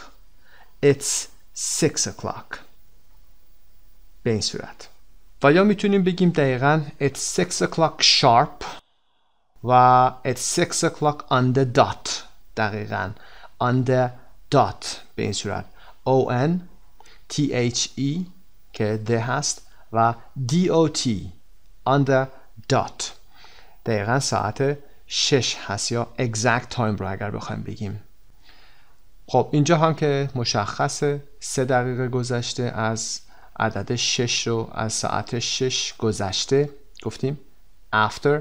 خب 6 و 3 دقیقه بعد after رو بگیم 3 minutes after 6. 3 minutes after 6. اینجا هم همین شکل 10 دقیقه از 6 گذشته. خب میگیم 10 after 6. It's 10 after 6. ساعت بعدی ساعت 6 و نیم رو داره نشون میده. ساعت 6 و نیم میگیم it's 6:30. it's 6:30. ساعت 6 و نیم هست. و یا حالت دیگه هم میتونیم بگیم it's 6:30. half H-A-L-F half یعنی نیمه. half past یعنی نیم گذشته. 6:30. ساعت 6 و نیم هست. و ساعت شماره 9 که مونده 5 دقیقه مونده به 7. It's 5 to 7. 5 to 7. ساعت 5 دقیقه به 7 هست. خب بیان ساعت انواع مختلف داره. شما میتونید هر نوع از این روش هایی که گفته شد میتونید بگید 5 to 7. It's 6:55 به صورت دیجیتالی بگید 6 و 55 دقیقه. 6:55 or 5 to 7 رو داشته باشید. هر روشی که خودتون راحت تری رو میتونید بگید. اما معمولا 655 و یا عددها که به صورت دیجیتال گفته میشه ساعتهای پروازها هست، ساعتهای قطارها هست و ساعتهای برنامه‌ریزی ها به این شکل گفته میشه. خب تمریناتش رو هم حل میکنیم، با هم عددا رو میگیم. گزینه اول نمبر 4 هست it's. خب از این جمله ها it's های اول رو شما حذف کنید. it's 6:15. it's 6:15 شماره 4 هست، میتونید بگید ساعت 6:15 و یا it's quarter after 6 یک رو بعد از ساعت 6 و یا it's a quarter after 6. ببینید چند حالت میتونید بگید. یا عدد ساعت رو اول میگید و بعد دقیقه رو میگید که حالت دیجیتال هست و یا اینکه به صورت سبک قدیمی میگید یه رو گذشته به این صورت quarter after 6 و یا a quarter after 6. اسمش رو هم که ببینید a quarter after 15. و گزینه بعد نمبر 5 it's 6 o'clock ساعت 6 هست. 6 o'clock ساعت 6 و یا 6 o'clock on the dot که گفتیم دقیقاً هست و o'clock هم مخفف of the clock هست که در قدیم گفته میشد زمان it is 6 of the clock بوده که الان خلاصه شده یا آپوستروفی گرفته of the clockش الان شده o'clock. و نمبر 1 هم که مشخص کرده it's 6:45 ساعت 6:45 و یا it's a quarter to 7 یه رو به 7. هر کدوم رو که راحت ترید میگید. گزینه بعدی نمبر 7 میشه it's 6:10 اولی ساعت هست دومی دقیقه یعنی 6:10 و یا 10 after 6 10 دقیقه از 6 گذشته. و بعدی گزینه عکس شماره 9 میشه it's 6:55 ساعت 6:55 و یا 5 to 7 5 دقیقه به 7. گزینه بعدی نمبر 2 هست it's 6:35 ساعت 6:35 و یا 25 to 7 25 دقیقه به 7. گزینه بعدی نمبر 8 هست it's 6:30 ساعت 6:30 و یا 6:30 6:30 ساعت 6:30 هست. گزینه بعدی نمبر 6 هست it's 3 minutes after 6 it's 3 minutes after 6 3 دقیقه از 6 گذشته. مورد آخرمون it's 6:20 6:20 یعنی 6:20 و یا 20 after 6 20 دقیقه از 6 گذشته. خب 2.24 رو میتونید گوش بکنید به فایل صوتی که این کار خودمون با هم انجام دادیم. و قسمت پایین باکس آبی time You can ask for the time in 2 different ways. برای اینکه زمان رو بپرسید دو حالت مختلف دارید. یا میگید What time is it؟ و یا What's the time؟ What time is it؟ و یا What's the time که خلاصه What is the time هست. For times that are not multiples of 5 we use minutes. For example, it's 3 minutes after 6. برای زمانهایی که مضرب 5 نیستن ما دقیقه رو استفاده میکنیم. یعنی وقتی که ساعت 6:03 هست ما واژه دقیقه مینت رو میاریم. اگر ساعت 6:01 باشه میگیم it's 1 minute after 6. دقت داشته باشید it's 1 minute after 6 ساعت 6:01 هست. از یک به بعد هر چقدر که بود منت رو باید جمع ببندیم و مثل این مثال ساعت 6:03 میگیم it's 3 minutes after 6. اما وقتی که 5 میشه 10 میشه 15 همینطور به بعد دیگه نیاز نیست منت رو بیاریم. میگیم it's 5 after 6 یا it's 10 after 6 و یا it's a quarter after 6 به این صورت. Part C cover the phrases ask and answer with a partner. What time is it؟ با هم ساعت ها رو تمرین بکنید، ساعت رو نشون بدید و از دوستتون بپرسید. اگر تنها هستید خودتون این گزینه ها رو چک بفرمایید. What time is it؟ It's. به این صورت جواب میدیم. و یا What's the time؟ خب این قسمت به پایان میرسه. میتونید برگردید به پیج 26 و ادامه درس. به نام خدا. Vocabulary Bank Verb Phrases مربوط به یونیت 3 رو با هم کار میکنیم. Cook number 19 هست To cook dinner و یا cook dinner شام درست کردن. تلفظش هم آورده خیلی کمک میکنه بهتون. Cook غذا درست کردن، آشپزی کردن. cook dinner. number 19. do number 14 و 20 هست.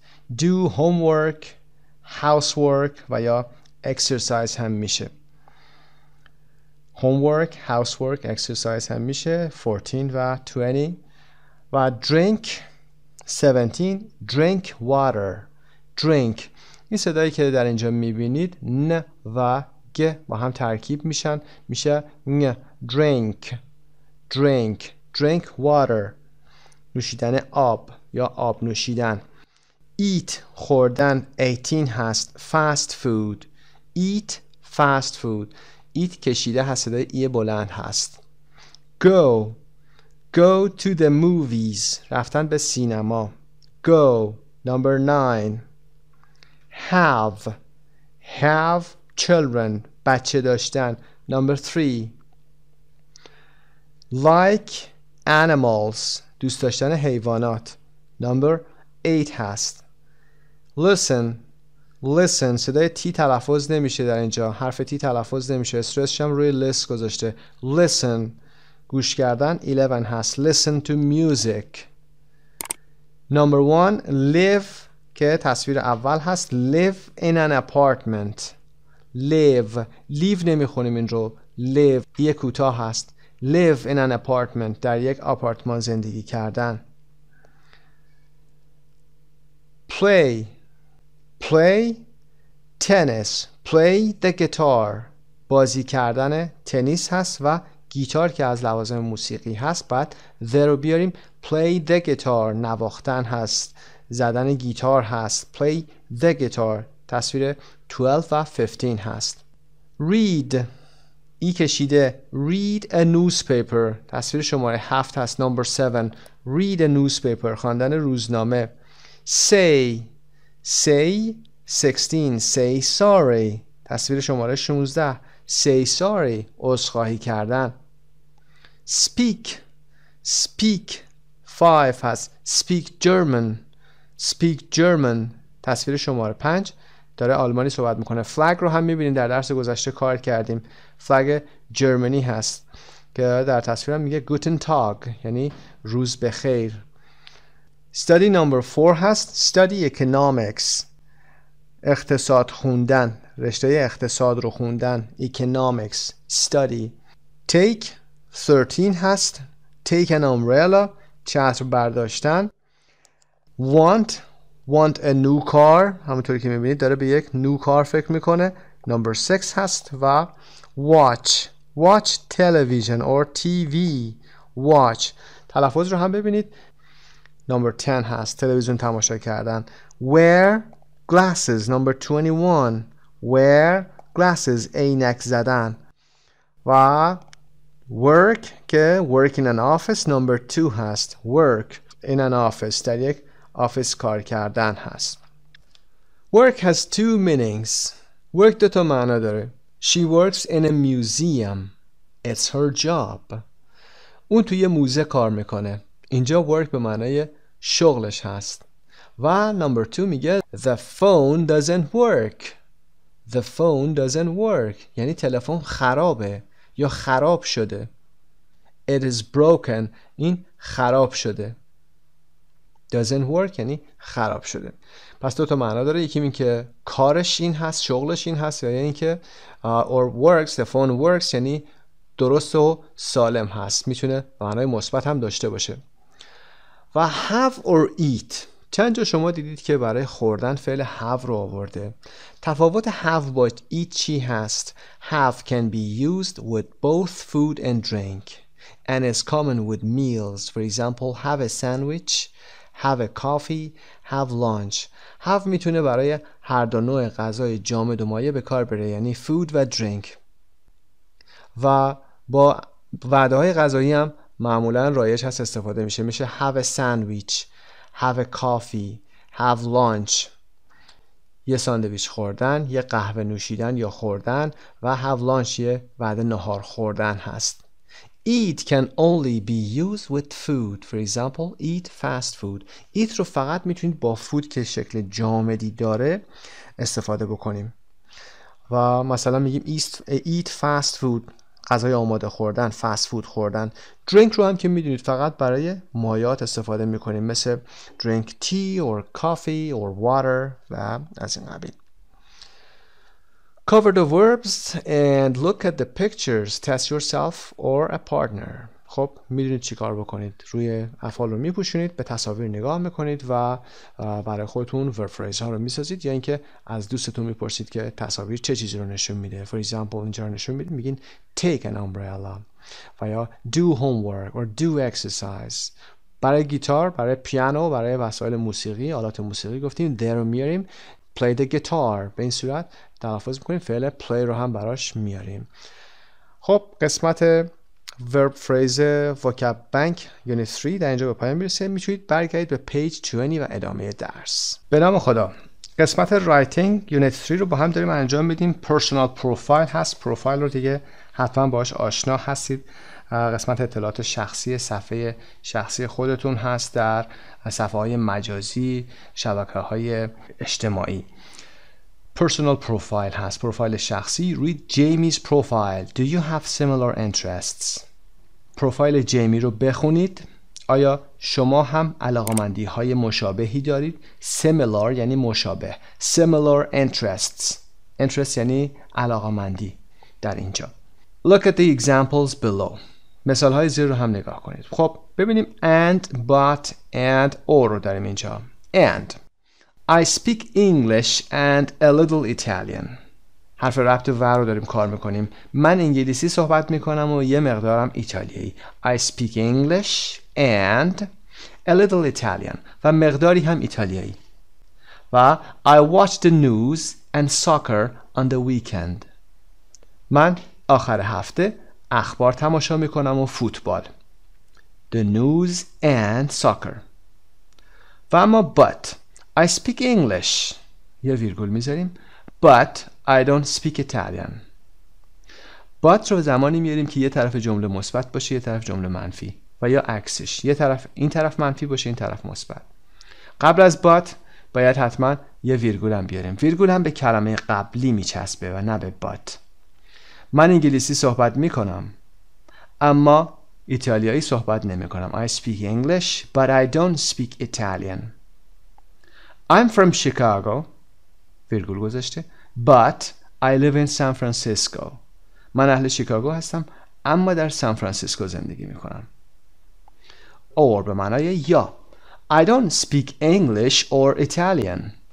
من انگلیسی یا ایتالیایی صحبت نمی کنم. I don't like classical music or blues. من موسیقی کلاسیک یا بلوز رو دوست ندارم. و EG که مخفف example هست که از لاتین اومده. EG به این صورت نوشته میشه E نقطه G نقطه. به این صورت باید بذارید که به معنای for example هست، به عنوان مثال. We often use it when we write informally. وقتی که به صورت غیر رسمی می نویسیم از for example استفاده میکنیم. I like folk music. من موسیقی محلی دوست دارم. EG گذاشته example گریتیا. بعد در انگلیسی میگیم for example. هر وقت این علامت رو دیدید میگید for example بالیهو. به عنوان مثال بالیهو که یک آهنگ محلی هست رو دوست داره. مثال آورده اینجا. نوشتنش هم به این صورت I like folk music ویرگول E نقطه G نقطه رو میذارید، یه ویرگول بعدش باید بذارید و بعد با یه فاصله بعد شروع کنید. پس مثال رو اینجوری میزنیم در نوشته هامون. خب قبل از اینکه این قسمت رو بخونیم میریم پروفایل جیمی رو میخونیم. جیمی همیلتون my profile. اسمش جیمی همیلتون هست.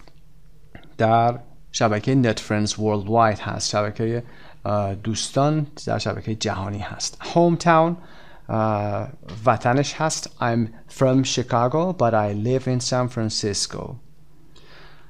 من اهل شیکاگو هستم اما در سان فرانسیسکو زندگی میکنم. occupation همون شغل هست، جاب هست. What do you do هست. I'm a graphic designer. من یک طراح گرافیک هستم. I work for an international company. من برای یک شرکت بین‌المللی کار میکنم. An international company. Languages. I speak English and a little Italian. من انگلیسی صحبت میکنم و یه مقدارم ایتالیایی. و interests علاقمندی ها music, films, TV و sports. music I like pop and folk. من موسیقی پاپ و فولک که محلی هست رو دوست دارم. I don't like classical music or blues. من موسیقی کلاسیک یا بلوز رو دوست ندارم. Films I like American and Asian movies. من فیلم های آمریکایی و آسیایی رو دوست دارم. Asian خاطرتون هست؟ Asian آسیایی. American اینها ملیت هستن. به این صورت باید A و A رو بزرگ بنویسیم. I love old Japanese movies. من عاشق فیلم های ژاپنی قدیمی هستم. For example ببینید چطور نوشته، یه ویرگول، یه فاصله E, G و دوباره بعدش یه ویرگول. Kurosawa's Seven Samurai. فیلم 7 سامورایی کوروساوا رو. TV I watch the news in the evening and soccer on the weekend. من اخبار و فوتبال رو شب در تعطیلات نگاه میکنم. در آخر هفته نگاه میکنم. The news in the evening and soccer. And آورده یعنی و. Sports I play tennis and I go to the gym. من تنیس بازی میکنم و به باشگاه میرم. خب این اینترستاشو آورده و مشخصات شخصیش رو هم که آورده. See, write a profile of yourself. Use the same headings, hometown, music, etc. Attach a photo if you can. Use and, but, and, or to join your ideas together. حتما این کار رو دقیقا انجام بدید. این رو توی صفحه کاغذ حتما بیایید انجام بدید و مشخصات خودتون رو بیایید بنویسید. یا اگر صفحه اجتماعی دارید که به انگلیسی هست میتونید این کار رو انجام بدید. یه پروفایل خودتون رو بیایید بنویسید. همین هدینگ ها رو بیایید انجام بدید. از روی همین هدینگ ها هم استفاده بکنید. هوم تاونتون رو بگید، آکیوپیشنتون رو بگید، لنگویجزی که بلدید رو بیایید بنویسید و به همین صورت اینترستتون رو هم همین شکل، علاقه‌مندیاتون همینطور. و attach a photo. attach یعنی ضمیمه کردن، وصل کردن. در فارسی الصاق هم میگن، محل الصاق عکس. اینجا attach میکنید. attach a photo if you can. اگر میتونید یه عکس هم بچسبونید. حتما از and, but و or استفاده بکنید که ایده هاتون رو به هم دیگه وصل بکنید. این کاری که گفته مخصوصا and, but, or رو حتما انجام بدید. and دو تا چیز مشترک و شبیه به هم رو به هم میچسبونه. but گفتیم یه طرف منفی یه طرف مثبت میتونه بشه و or میتونه دو تا چیز باشه، این یا اون. example هم که میدید for example رو به چه صورت باید استفاده کنید. اگر همینجا این کلمات رو، این حرفای ربط رو تمرین بکنید، در آینده اصلا مشکلی نخواهید داشت در بحث رایتینگ آیلتس، در بحث رایتینگ تافل و یا هر چیز دیگه. Check your profile for mistakes. پروفایل خودتون رو برای میستیک ها چک بکنید. For example capital letters and spelling.